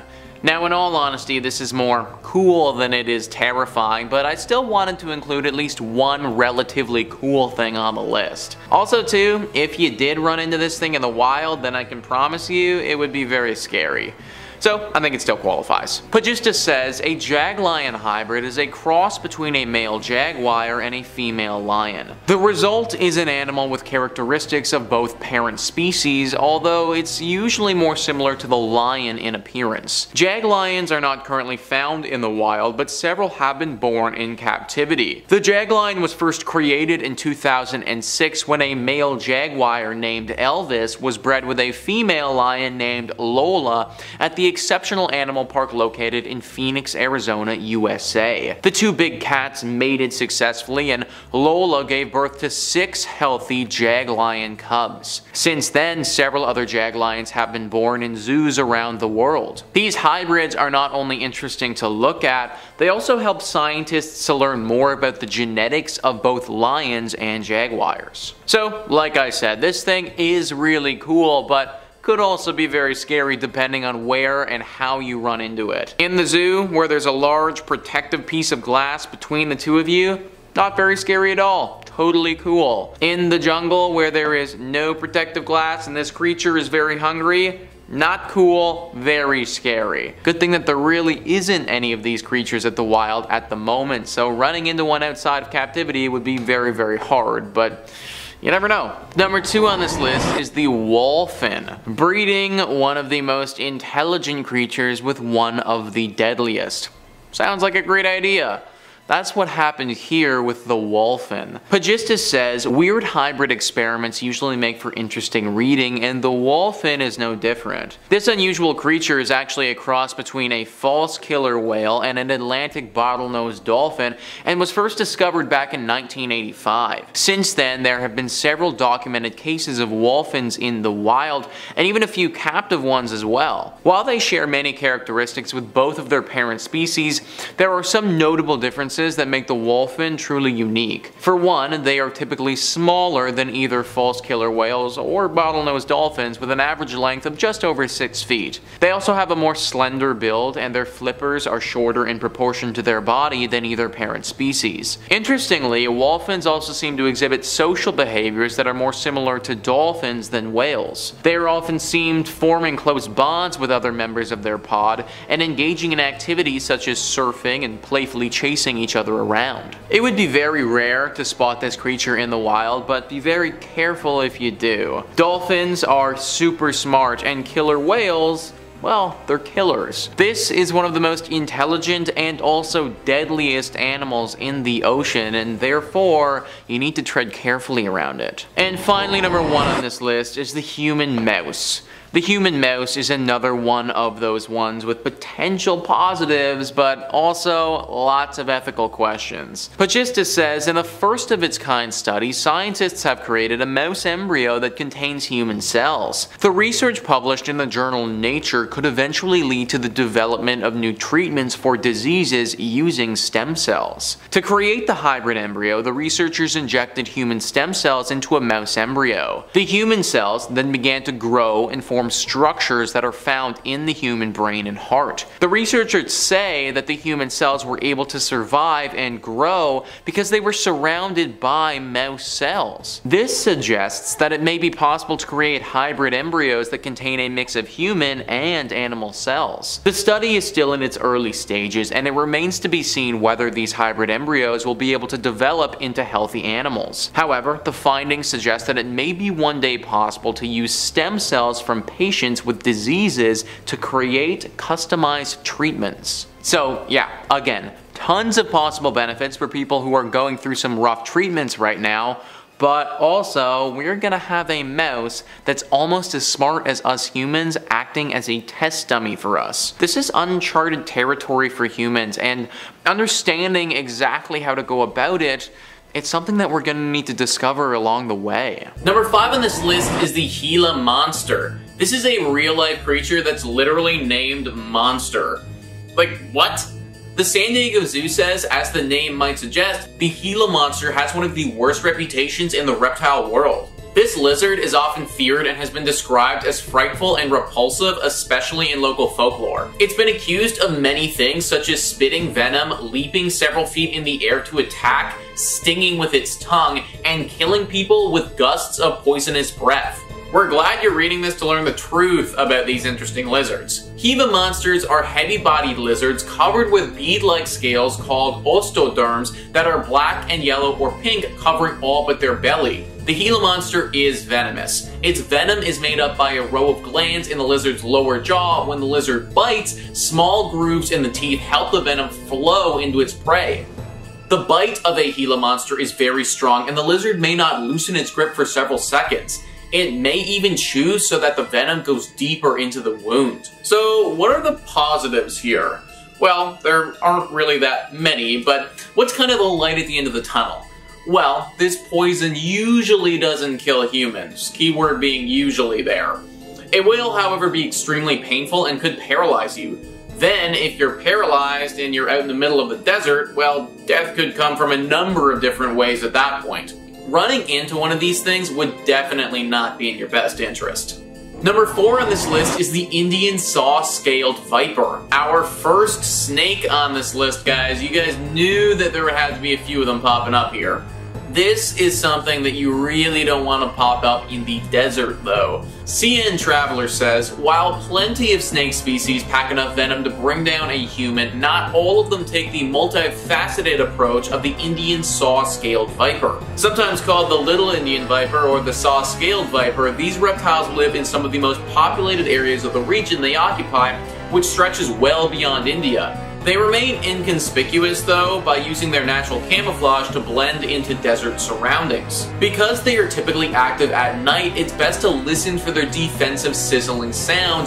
This comes from a behavior called stridulation, in which the snake forms coils and rubs its scales together. Even with a warning, saw-scaled vipers are extremely aggressive, with more than double a lethal dose in each bite. Now, luckily for us, there is an anti-venom for this snake, but if you don't get it fast enough, then it's lights out. What's really not great about these little guys is how aggressive they are. Like, you could just be walking through the desert, minding your own business, and then, boom, out from behind a rock, this scaled viper leaps out, and that's it, you're toast. Snakes are scary, guys, especially the ones that are super aggressive. Number 3 on this list is the Arizona bark scorpion. Ever since I was a kid, scorpions have just been a big no for me. Like, they don't really look like something that should be in this world, really. Wikipedia says, the Arizona bark scorpion is a small light brown scorpion common to the Sonoran Desert in the southwestern United States and northwestern Mexico.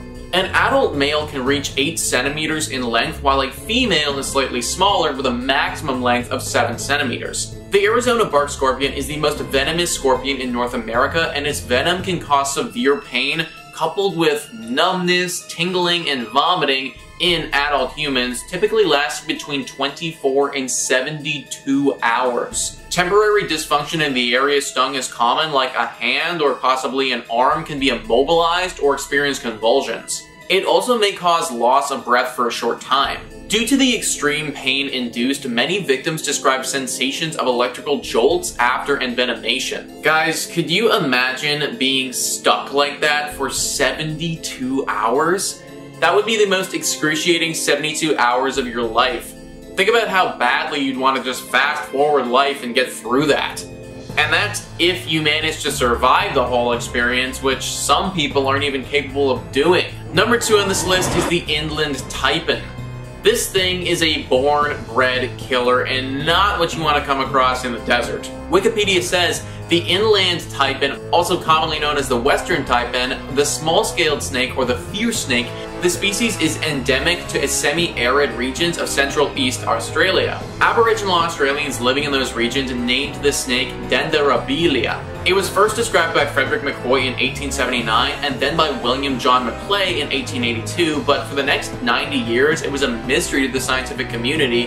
No further specimens were found and virtually nothing was added to the knowledge of this species until its rediscovery in 1972. Based on the median lethal dose value in mice, the venom of the inland taipan is by far the most toxic of any snake, much more so than even that of sea snakes, and it has the most toxic venom of any reptile when tested on human heart cell culture. The inland taipan is a specialist hunter of mammals, so its venom is specially adapted to kill warm-blooded species. It is estimated that one bite possesses enough lethality to kill at least 100 fully grown humans. It is an extremely fast and agile snake that can strike instantly with extreme accuracy, often striking multiple times in the same attack, and it will poison in almost every case. One bite kills over 100 adult humans. Are you actually kidding me? Think about how insane that is. Like, literally a milliliter of this stuff gets into your blood and that's it, game over. Body enters complete shutdown mode. It's also crazy fast and agile, so trying to fight this thing without getting bitten probably isn't an option. You'd need to fight it perfectly to escape unscathed. This thing doesn't even seem like something from this planet. Like, I get some serious boss fight vibes from this snake. Luckily, there isn't too many of them around, and you would need to go deep into some deserts to find them. Maybe don't do that though, because the outcome of finding one might not be the best. And finally, number 1 on this list is the six-eyed sand spider. So already this thing has a leg up on the competition because it has 6 eyes, and that's pretty freaking scary. Animal Corner says, the six-eyed sand spider is a medium-sized spider found in deserts and other sandy places in southern Africa. It is a member of the Sicaridae family, and close relatives of this spider are sometimes found in both Africa and in South America. Its nearest relatives are the recluse spiders, which are found worldwide. The six-eyed sand spider is also known as the six-eyed crab spider due to its flattened stance and ladder-grade legs. The venom of this spider's bite is said to be one of the most dangerous on record. Over 38,000 species of six-eyed sand spiders have been identified. However, because of their great ability for hiding, it's believed that about 200,000 species exist. So there are tons of these things, and they also have the deadliest venom. Great, just absolutely fantastic. I love that for us. Don't know if you guys can tell, but there's some serious sarcasm going on in my voice right now. Spiders are personally my least favorite animal on the planet, and considering this particular one has 6 eyeballs and is super deadly, it's gonna be number 1 on my list. Number 5 on this list is the Michigan Dogman. The Michigan Dogman is a scary urban legend of a creature from, yeah, you guessed it, Michigan. It is a massive 7-foot tall beast that stands on 2 legs and looks a bit like a canine, however it's got the torso of a man. One thing that's very notable about this fearsome creature is its extremely loud human scream that it lets out before it's coming to strike. The first sighting of it was back in 1887, and since then there's been many more sightings all in different regions of Michigan. What's interesting about this creature though is that you won't need to worry about running into it for at least a few more years. I can guarantee that you don't want to be walking around the forest and having this thing appear in front of you, but the good thing is that you don't need to worry about that until 2027. It's believed that this creature only appears in years that end with 7. During that year, it will be out and about in the forests of Michigan, hunting and preying on the victims that it finds. But whenever it isn't a year that ends in 7, it's in a deep slumber hidden somewhere in the state. If this thing was awake all the time, it very easily could be higher on this list because of how terrifying and deadly it can be. But because it's usually asleep, I'm not having it so high up. That being said though, still be careful if you're in a Michigan forest regardless of the year, because I can only imagine that accidentally waking this thing up would probably be very bad for everybody involved. Number 4 on this list is the Amazonian giant centipede. Centipedes are gross, guys. In fact, the only thing that might be grosser than a centipede is a millipede. The centipede that we're looking at today is a very real animal that isn't just gross, but it's flat out scary and dangerous. World Atlas says, the Peruvian giant yellow-legged centipede, or the Amazonian giant centipede, is one of the largest centipede species in the world. The creature's about 30 centimeters long and preys on a large variety of animals. Interestingly, the centipede's diet is based not only on other invertebrates, but it can also overpower and kill creatures larger than it in size like lizards, snakes, frogs, mice, bats, and sparrow-sized birds. The centipede's primary weapons for killing prey are a pair of modified legs. The centipede uses these legs to penetrate the body of the victim and inject a highly toxic venom into their bloodstream. The killer creature can even climb the ceilings of caves where they can hold and manipulate their prey like bats with only a few legs attached to the ceiling. A 4-year-old human child was reported to have been killed by the centipede venoms before. So not only can this scary arthropod kill people with its venom, but it's super difficult to fight. That's because it's extremely fast, guys. Having 100 legs means that you can move pretty quickly, and this thing definitely does. It can move up to 3 feet per second, which is really fast considering its size. Also, the nature of its body means that it can crawl into super small crevices that you might not see. The child who died from its venom actually happened to run into this thing in an empty soda can. The kid picked up the can not realizing what was inside, and then the centipede struck. Running into this thing in the forest, or honestly anywhere, would be really horrible. If you see an Amazonian giant centipede, then just walk the other direction. Number 3 on this list is the skinwalkers. Skinwalkers, as described by All That's Interesting, are animalistic humanoid creatures chronicled in the centuries-old folklore of various Native American tribes of the United States Southwest, most notably the Navajo, Pueblo, Apache, and Hopis people.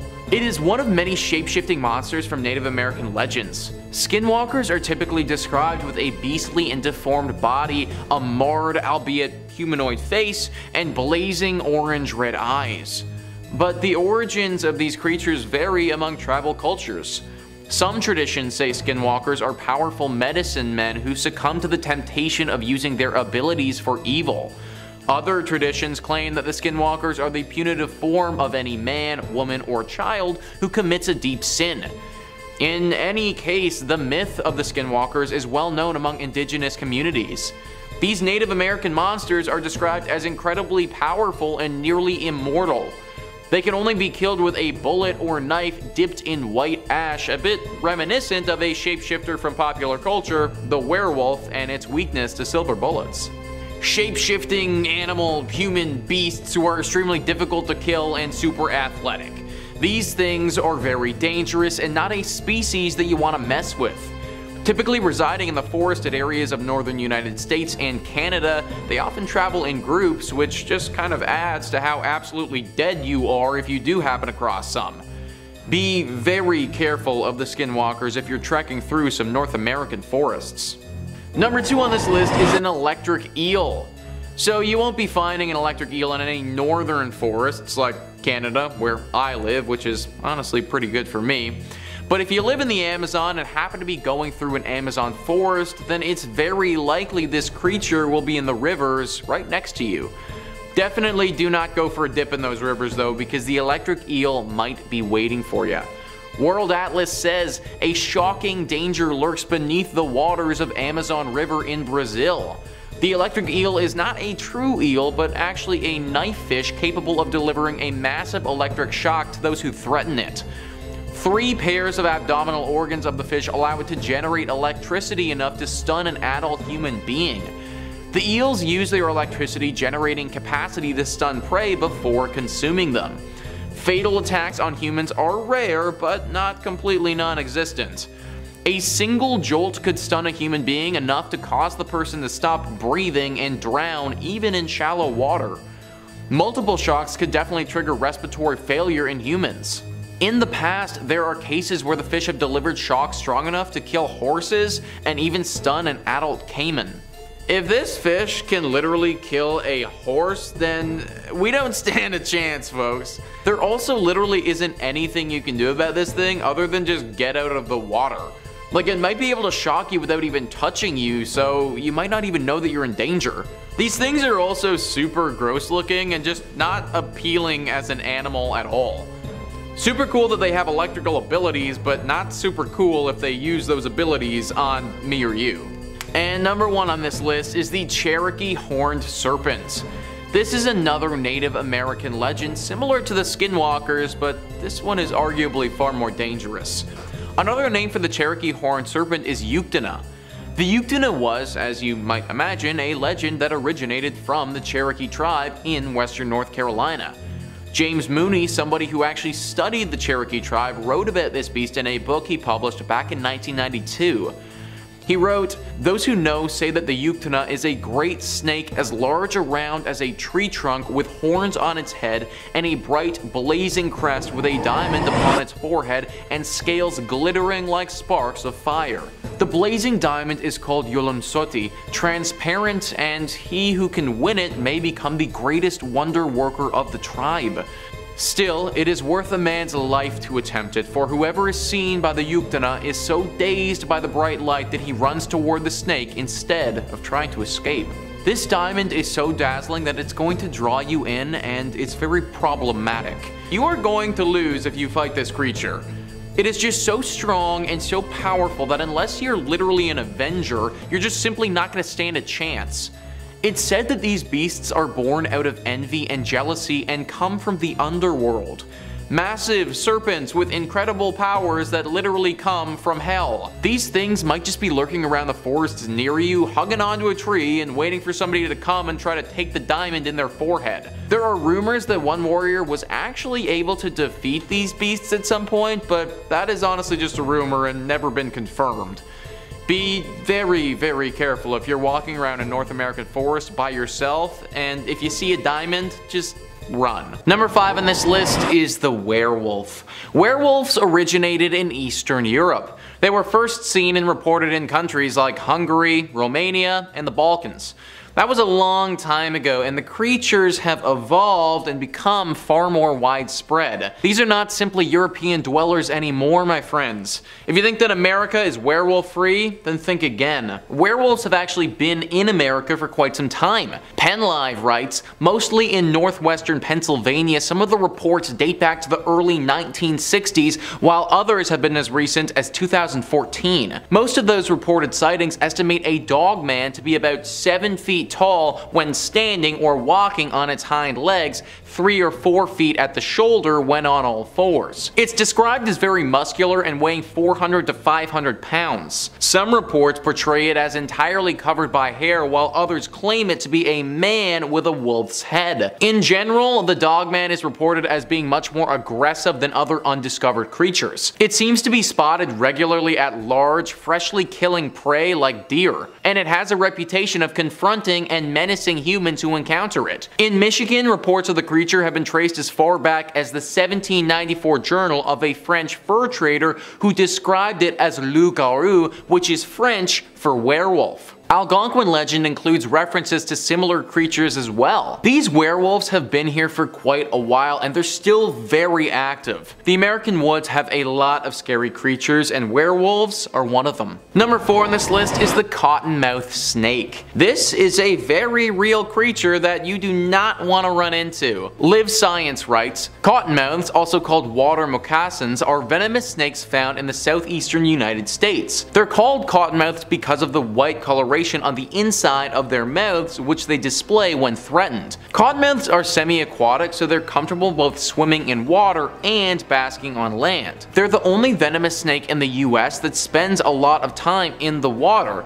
Live Science previously reported they're the only venomous snake in the US that spends a lot of time in the water. Other local names for cottonmouths include black moccasins, gapers, mangrove rattlers, snapjaws, stub-tailed snakes, swamp lions, trapjaws, water mambas, and water pilots. Cottonmouths are pit vipers, as are copperheads and rattlesnakes, according to Sarah Viernum, a herpetologist based in Portland, Oregon. Like all pit vipers, cottonmouths have heat-seizing facial pits between their eyes and nostrils, Viernum says. These specialized pits are able to detect minute differences in temperature so that the snake can accurately strike the source of heat, which is often potential prey. That's a great little excerpt from Live Science, kind of detailing the basics about these cottonmouth snakes. What they failed to bring up though, and why this snake made the list of terrifying creatures, is because this snake is the most poisonous snake in all of America. This bite will definitely incapacitate you, and it's very likely that you're gonna die if you don't get the antidote very quickly. It's gonna be super hard for you to get the antidote though, because the poison acts fast and you might not be able to move. Most often than not, people that die from these snakes actually die from drowning. Because these snakes prefer to be in the water, people will often get bit while they're swimming and then won't be able to have the strength or ability to swim to shore before drowning right there. There's a reason to be worried about cryptids and urban legends, but don't be fooled, folks. We have some super scary, super dangerous creatures in our world that people run into on a daily basis. The cottonmouth is one of the scariest ones in America. Number 3 on this list is the Ohio grassman. Now this is one that you haven't probably heard about before. Everyone's heard of Bigfoot and the legends surrounding that legendary creature, but the grassman hardly ever gets talked about, and it should. Cryptid Wiki writes, the grassman is a tall bipedal hominid that stalks the woods of Ohio, hence the name Ohio grassman. It is reportedly very similar to Bigfoot. It seems to be much more aggressive than any other Sasquatch species though. The grassman gets its name from the small, hut-like living structures or nests it builds out of tall grass. The first prominent sighting of the grassman occurred in the small village of Minerva, Ohio in August 1978 when the grandchildren of Minerva residents Evelyn and Hal Clayton, along with their friends, ran inside screaming about a hairy monster they saw in the gravel pit outside. When the couple went out to investigate, they saw what the children were crying about. It was covered in dark matted hair, sitting in the pit and fiddling with discarded trash. It was estimated to be about 300 pounds. This isn't the only time that people have run into this massive cryptid. There are stories where people are out walking their dogs in the woods and this creature attacks. Lots of those stories have ended up with the dog not being able to walk away from the situation. No one knows if this creature is real or not. It could just be a massive bear that people have mistakenly took as something else, but by the way it operates, it's incredibly aggressive, and the way it makes its home into a hut-like structure, like, these are all unique qualities that I don't think would apply to a bear. It makes me think that it isn't that or something else, but that whatever killed these dogs, whatever scared these people, I mean, it could be the grassman. Lucky for most of us, it seems to only reside in Ohio, so if you don't live in Ohio, then you should be fine, but if you do, then definitely watch the heck out. Number 2 on this list is the Big Muddy Monster. The name, the Big Muddy Monster, doesn't really strike a whole lot of fear into those that hear it, but it definitely should. Atlas Obscura says Murfreesboro, Illinois has repeated sightings of the Big Muddy Monster. Many believe it may be related to the Creve Coeur monster sighted near the St. Louis suburb. This is an animal often linked to Sasquatch in size and appearance, but with a distinct skunky smell. Those who believe the two cryptids are the same surmise that the animal swam down the Big Muddy River in Murfreesboro to the Mississippi River and thence north to the Missouri River, by which it swam to a bend in the river near Creve Coeur. This is a big legend in Illinois, guys. One of the biggest urban legends, actually. It's part of the Murfreesboro culture at this point and something that the locals all know and fear. 1973 was when it was at its height, and its reign of terror cast a dark shadow over the town. Since then, the sightings have become fewer and more unlikely, but people still believe it to be around and lurking here. Be very careful of this beast if you ever are in Illinois. And finally, number 1 on this list is the Oklahoma octopus. So obviously the octopus is a real creature, one that I actually think is pretty cool. They get significantly less cool though when they start killing people. There's a legend of an octopus in Oklahoma that does exactly that. Lake Thunderbird, Lake Tenkiller, and Oologah Lake are apparently the home of this killer octopus, and swimmers in this area have all suffered its wrath at one point or another. For whatever reason, these lakes have an incredibly high mortality rate among swimmers. Like way higher than any other bodies of water around the area. These lakes aren't particularly dangerous in any way either. Like, they don't have strong currents or anything like that that would make it easy for somebody to drown, so why is this happening? Well, people have spotted in the depths of these lakes a tentacled creature that they believe to be the cause of this death. Octopi aren't typically known for living in freshwater areas, but it can happen and it's not impossible. If a big one has taken up residence in these lakes, then it could be the reason why swimmers keep drowning here. I also want to point out that some of the swimmers who have gone under are very experienced swimmers, and their friends have said that drowning by themselves without some type of outside entity would have been very unlikely for them. Octopus or not, stay away from these lakes. Number 5 on this list is El Chupacabra.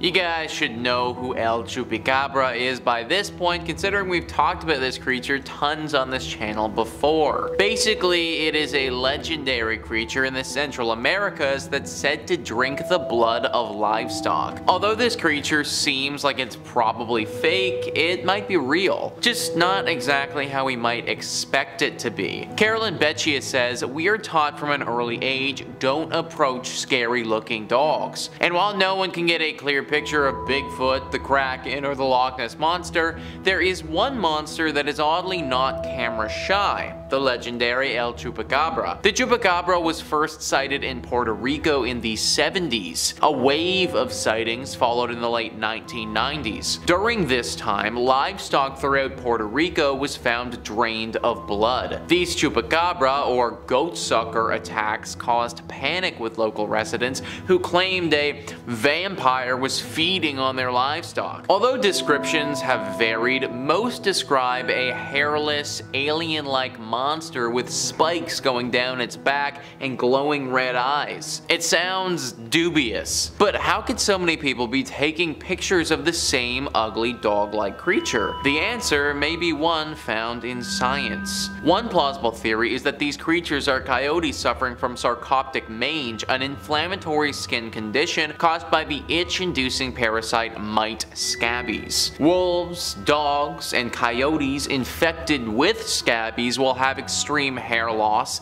skin shriveling, and constricted blood vessels that can lead to life-threatening fatigue. And while usually a coyote or wolf will have no problems hunting prey, once infected by sarcoptic mange, coyotes may choose to hunt more available meals such as livestock. So it's actually possible that this creature is real, it's just not what we thought at all. I know that this takes away from some of the mystery and lore around it, but ultimately this would make a lot of sense. When you think about it, what's more likely? A space alien comes crashing to Earth and starts sucking the blood of our livestock, or some coyotes get a disease and start doing it instead? I tend to side with the coyotes. Either way though, that doesn't make these coyotes nice or friendly or approachable. Still treat them like you would a chupacabra. With caution. Number 4 on this list is the Stymphalian birds. We gotta go all the way back to ancient Greece for this one.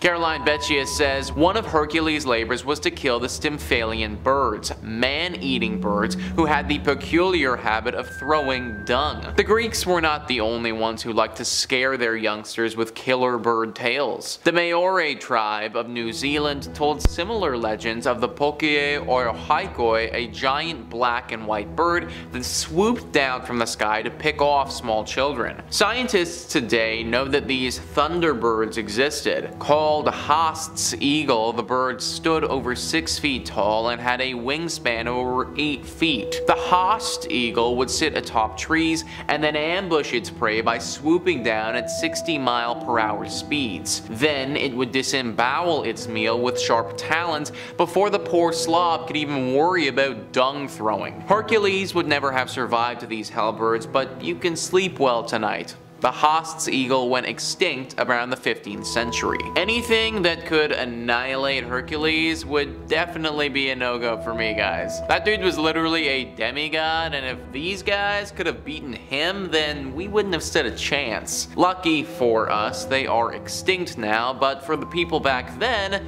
they would have had their hands full with these creatures. If, of course, they still had hands and the beast hadn't ripped them off yet. Number 3 on this list is the Kraken. We have one of the most famous folklore creatures here, guys, that as we know now, turned out to be real. The Kraken was especially big in Norse culture. All of those people up there in the Nordic regions feared this wicked beast, as it was said to be able to pull down entire ships with hundreds of men on board. Instances where exactly that happened did actually transpire. Ships with tons of people on them that were literally made for battle would be out on the water, and then boom, Kraken attack and they're toasted. Except it wasn't really the Kraken now, was it? The Kraken looks very similar to an actual animal that we have in our world that is also super deadly and really strong.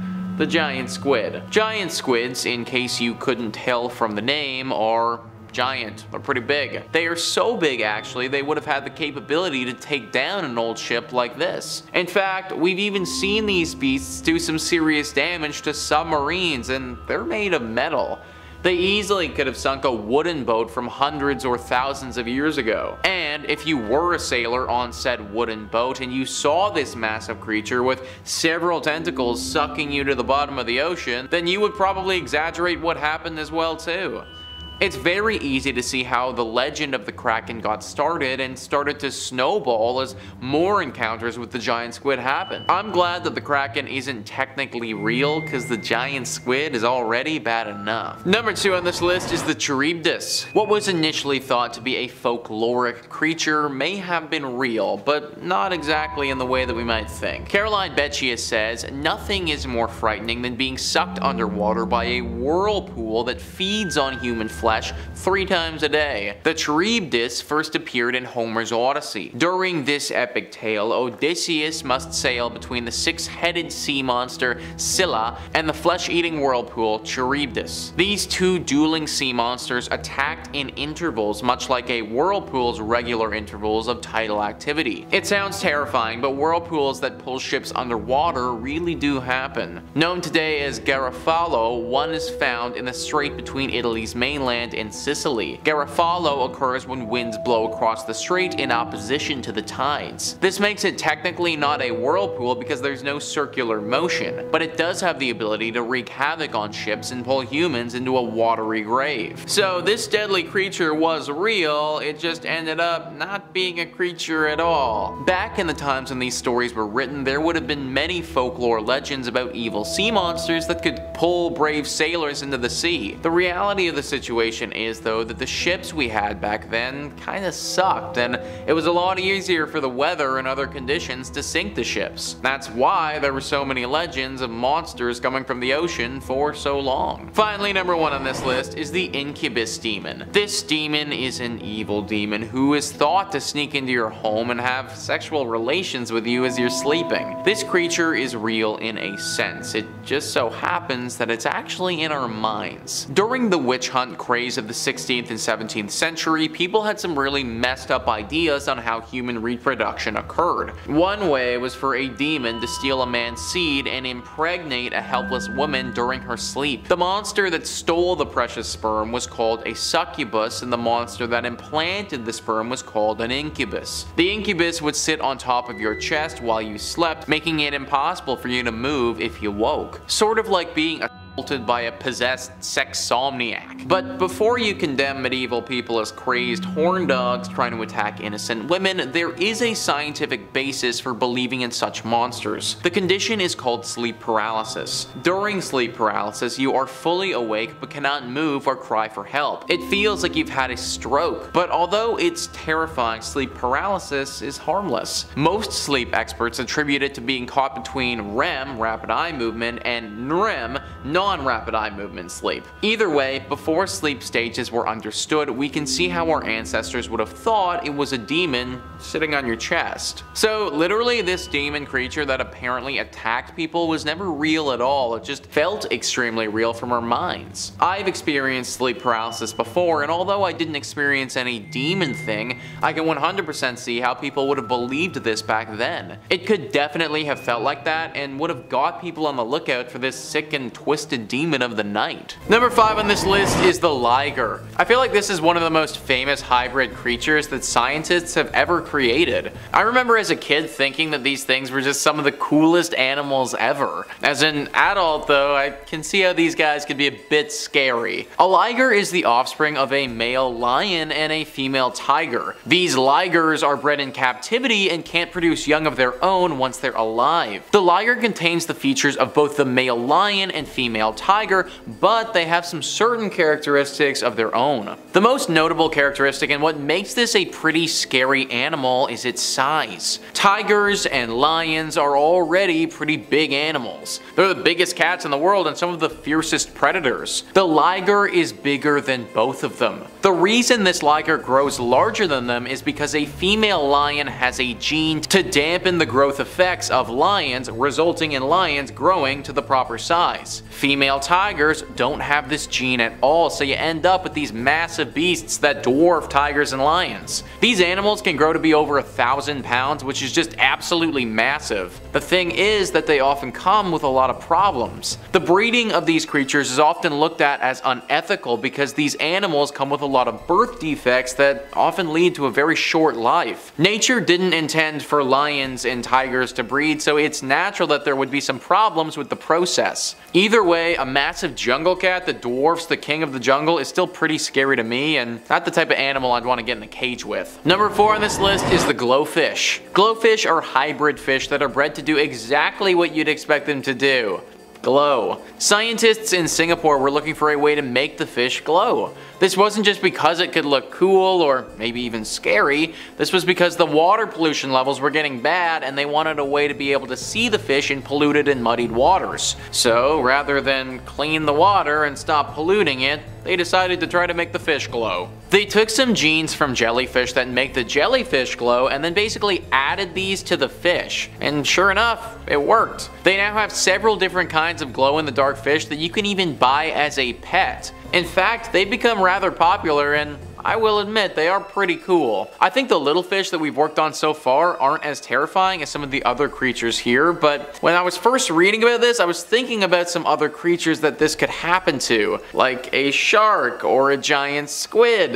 If I was underwater and ran into one of those that also glows in the dark, not only would I be dead, but I'd also be freaked the heck out. Number 3 on this list is the Gen Pet. So the Gen Pet is actually a pet made by scientists that you can buy in a box. GenPets.com says, we use a process called zygote microinjection, which is quickly becoming a favorable method to combine DNA or to insert certain proteins from different species. Most notably, it was used in 1997 to splice mice with bioluminescent jellyfish and has since been used to create glowing rabbits, pigs, fish, and monkeys. Since then, human DNA has been injected into rabbits, chimpanzees, spider DNA into sheep, and now Gen Pets have arrived. Apparently, you can buy multiple different types of Gen Pets with multiple different personalities. Pretty cool, right? Alright, I'll stop punking you guys. Gen Pets are not real. The reason that I included them on this list is that for a long time people thought that they were. If you go to the Gen Pets website, it really is super convincing. The way that this was marketed when it came out as well really had people buying into the legitimacy of these Gen Pets. They're super creepy looking things that I frankly wouldn't want to have as a pet, but I guess if you could grow it from a box, then I guess that'd be kinda neat. Sadly, we are unable to do that yet though. However, I could totally see something like Gen Pets coming out in the future that is actually real, and if they did look like this, then yeah, that'd be pretty terrifying. Number 2 on this list is the see-through frog. That's right folks, scientists have literally concocted a see-through frog in a lab. NBC News says, scientists at Hiroshima University have succeeded in breeding see-through frogs, an innovation that could cut down on future dissections. Samita, an amphibian specialist who led the university's research team, said the transparent skinned frogs could become widely used in scientific research because internal organs and blood vessels can be observed without dissecting the creatures. Scientists have long known that certain recessive genes resulted in pale-skinned frogs, Samita explained. The researchers were delighted to find that under the right conditions, second generations of pairs of frogs with those recessive genes produced transparent offspring. Now these frogs are definitely kind of creepy, guys. Like, they're cool, I'll give you that, but seeing the inside of an animal as its organs are literally moving around and doing stuff is a lot. I do like the idea of this though. The main reason they did this was to cut back on dissections of the animals. I remember dissecting my frog in grade 10 and that was definitely an experience that I think I could have avoided. I don't know if having to handle a see-through frog would be a lot better though. Taking a look at some of the pictures of these guys is already a bit unsettling, but at least this might save a few froggy lives. And finally, number 1 on this list is killer bees. The origin story behind killer bees is truly something directly from a disaster movie. IFL Science says, it started as a humble attempt to increase honey production during the 1950s and ended in thousands of newly created killer bees accidentally escaping, amounting in a trail of bee-stung bodies across the Americas. It all began in a lab near Rio Claro in Brazil around 1957. Biologist Warwick E. Kerr was commissioned by the Brazilian government to create a species of bee that produced more honey. European species of honeybees had been introduced to South America, but unfortunately, they proved to be fairly unproductive in the sleepy heat of Brazil. Kerr and his team eventually created Africanized honeybees, now known as killer bees, through selective breeding of the African honeybee with various European honeybees. Initially, it was a success, as the new hybrids seemed to do a much better job of producing honey. There was one big downside though. They also adopted some extreme colony defense instincts. Then came the decisive moment. Somehow, under hazy circumstances, thousands of these bees managed to escape. Since these killer bees have gotten out into the world, over 400 people have died from them, which is crazy to think about because these bees don't have any more potent venom than regular bees. Their sting is just as harmful as a normal bee that you'd see or walk by on your local hike. What makes these bees so killer, what makes them so deadly, is their temperament. The killer instinct to fight instead of flee, to go after any threat that is in their way and do so as a team. These bees will literally chase a human being for over half a mile before finally giving up and going back to their hive. Think about having to run as fast as you can for half a mile from a swarm of bees. A regular bee doesn't want to sting you, it only ever wants to do so if it feels that you're a major threat. These bees sense that you're a threat and then turn into a threat of their own. And all of this could have been avoided had scientists not decided to play with nature. This is one of the few instances in history where we've taken an animal and completely changed its attitude but had it maintain the same physical characteristics as the original animal. It would be a really cool science experiment had it not been so deadly up until this point.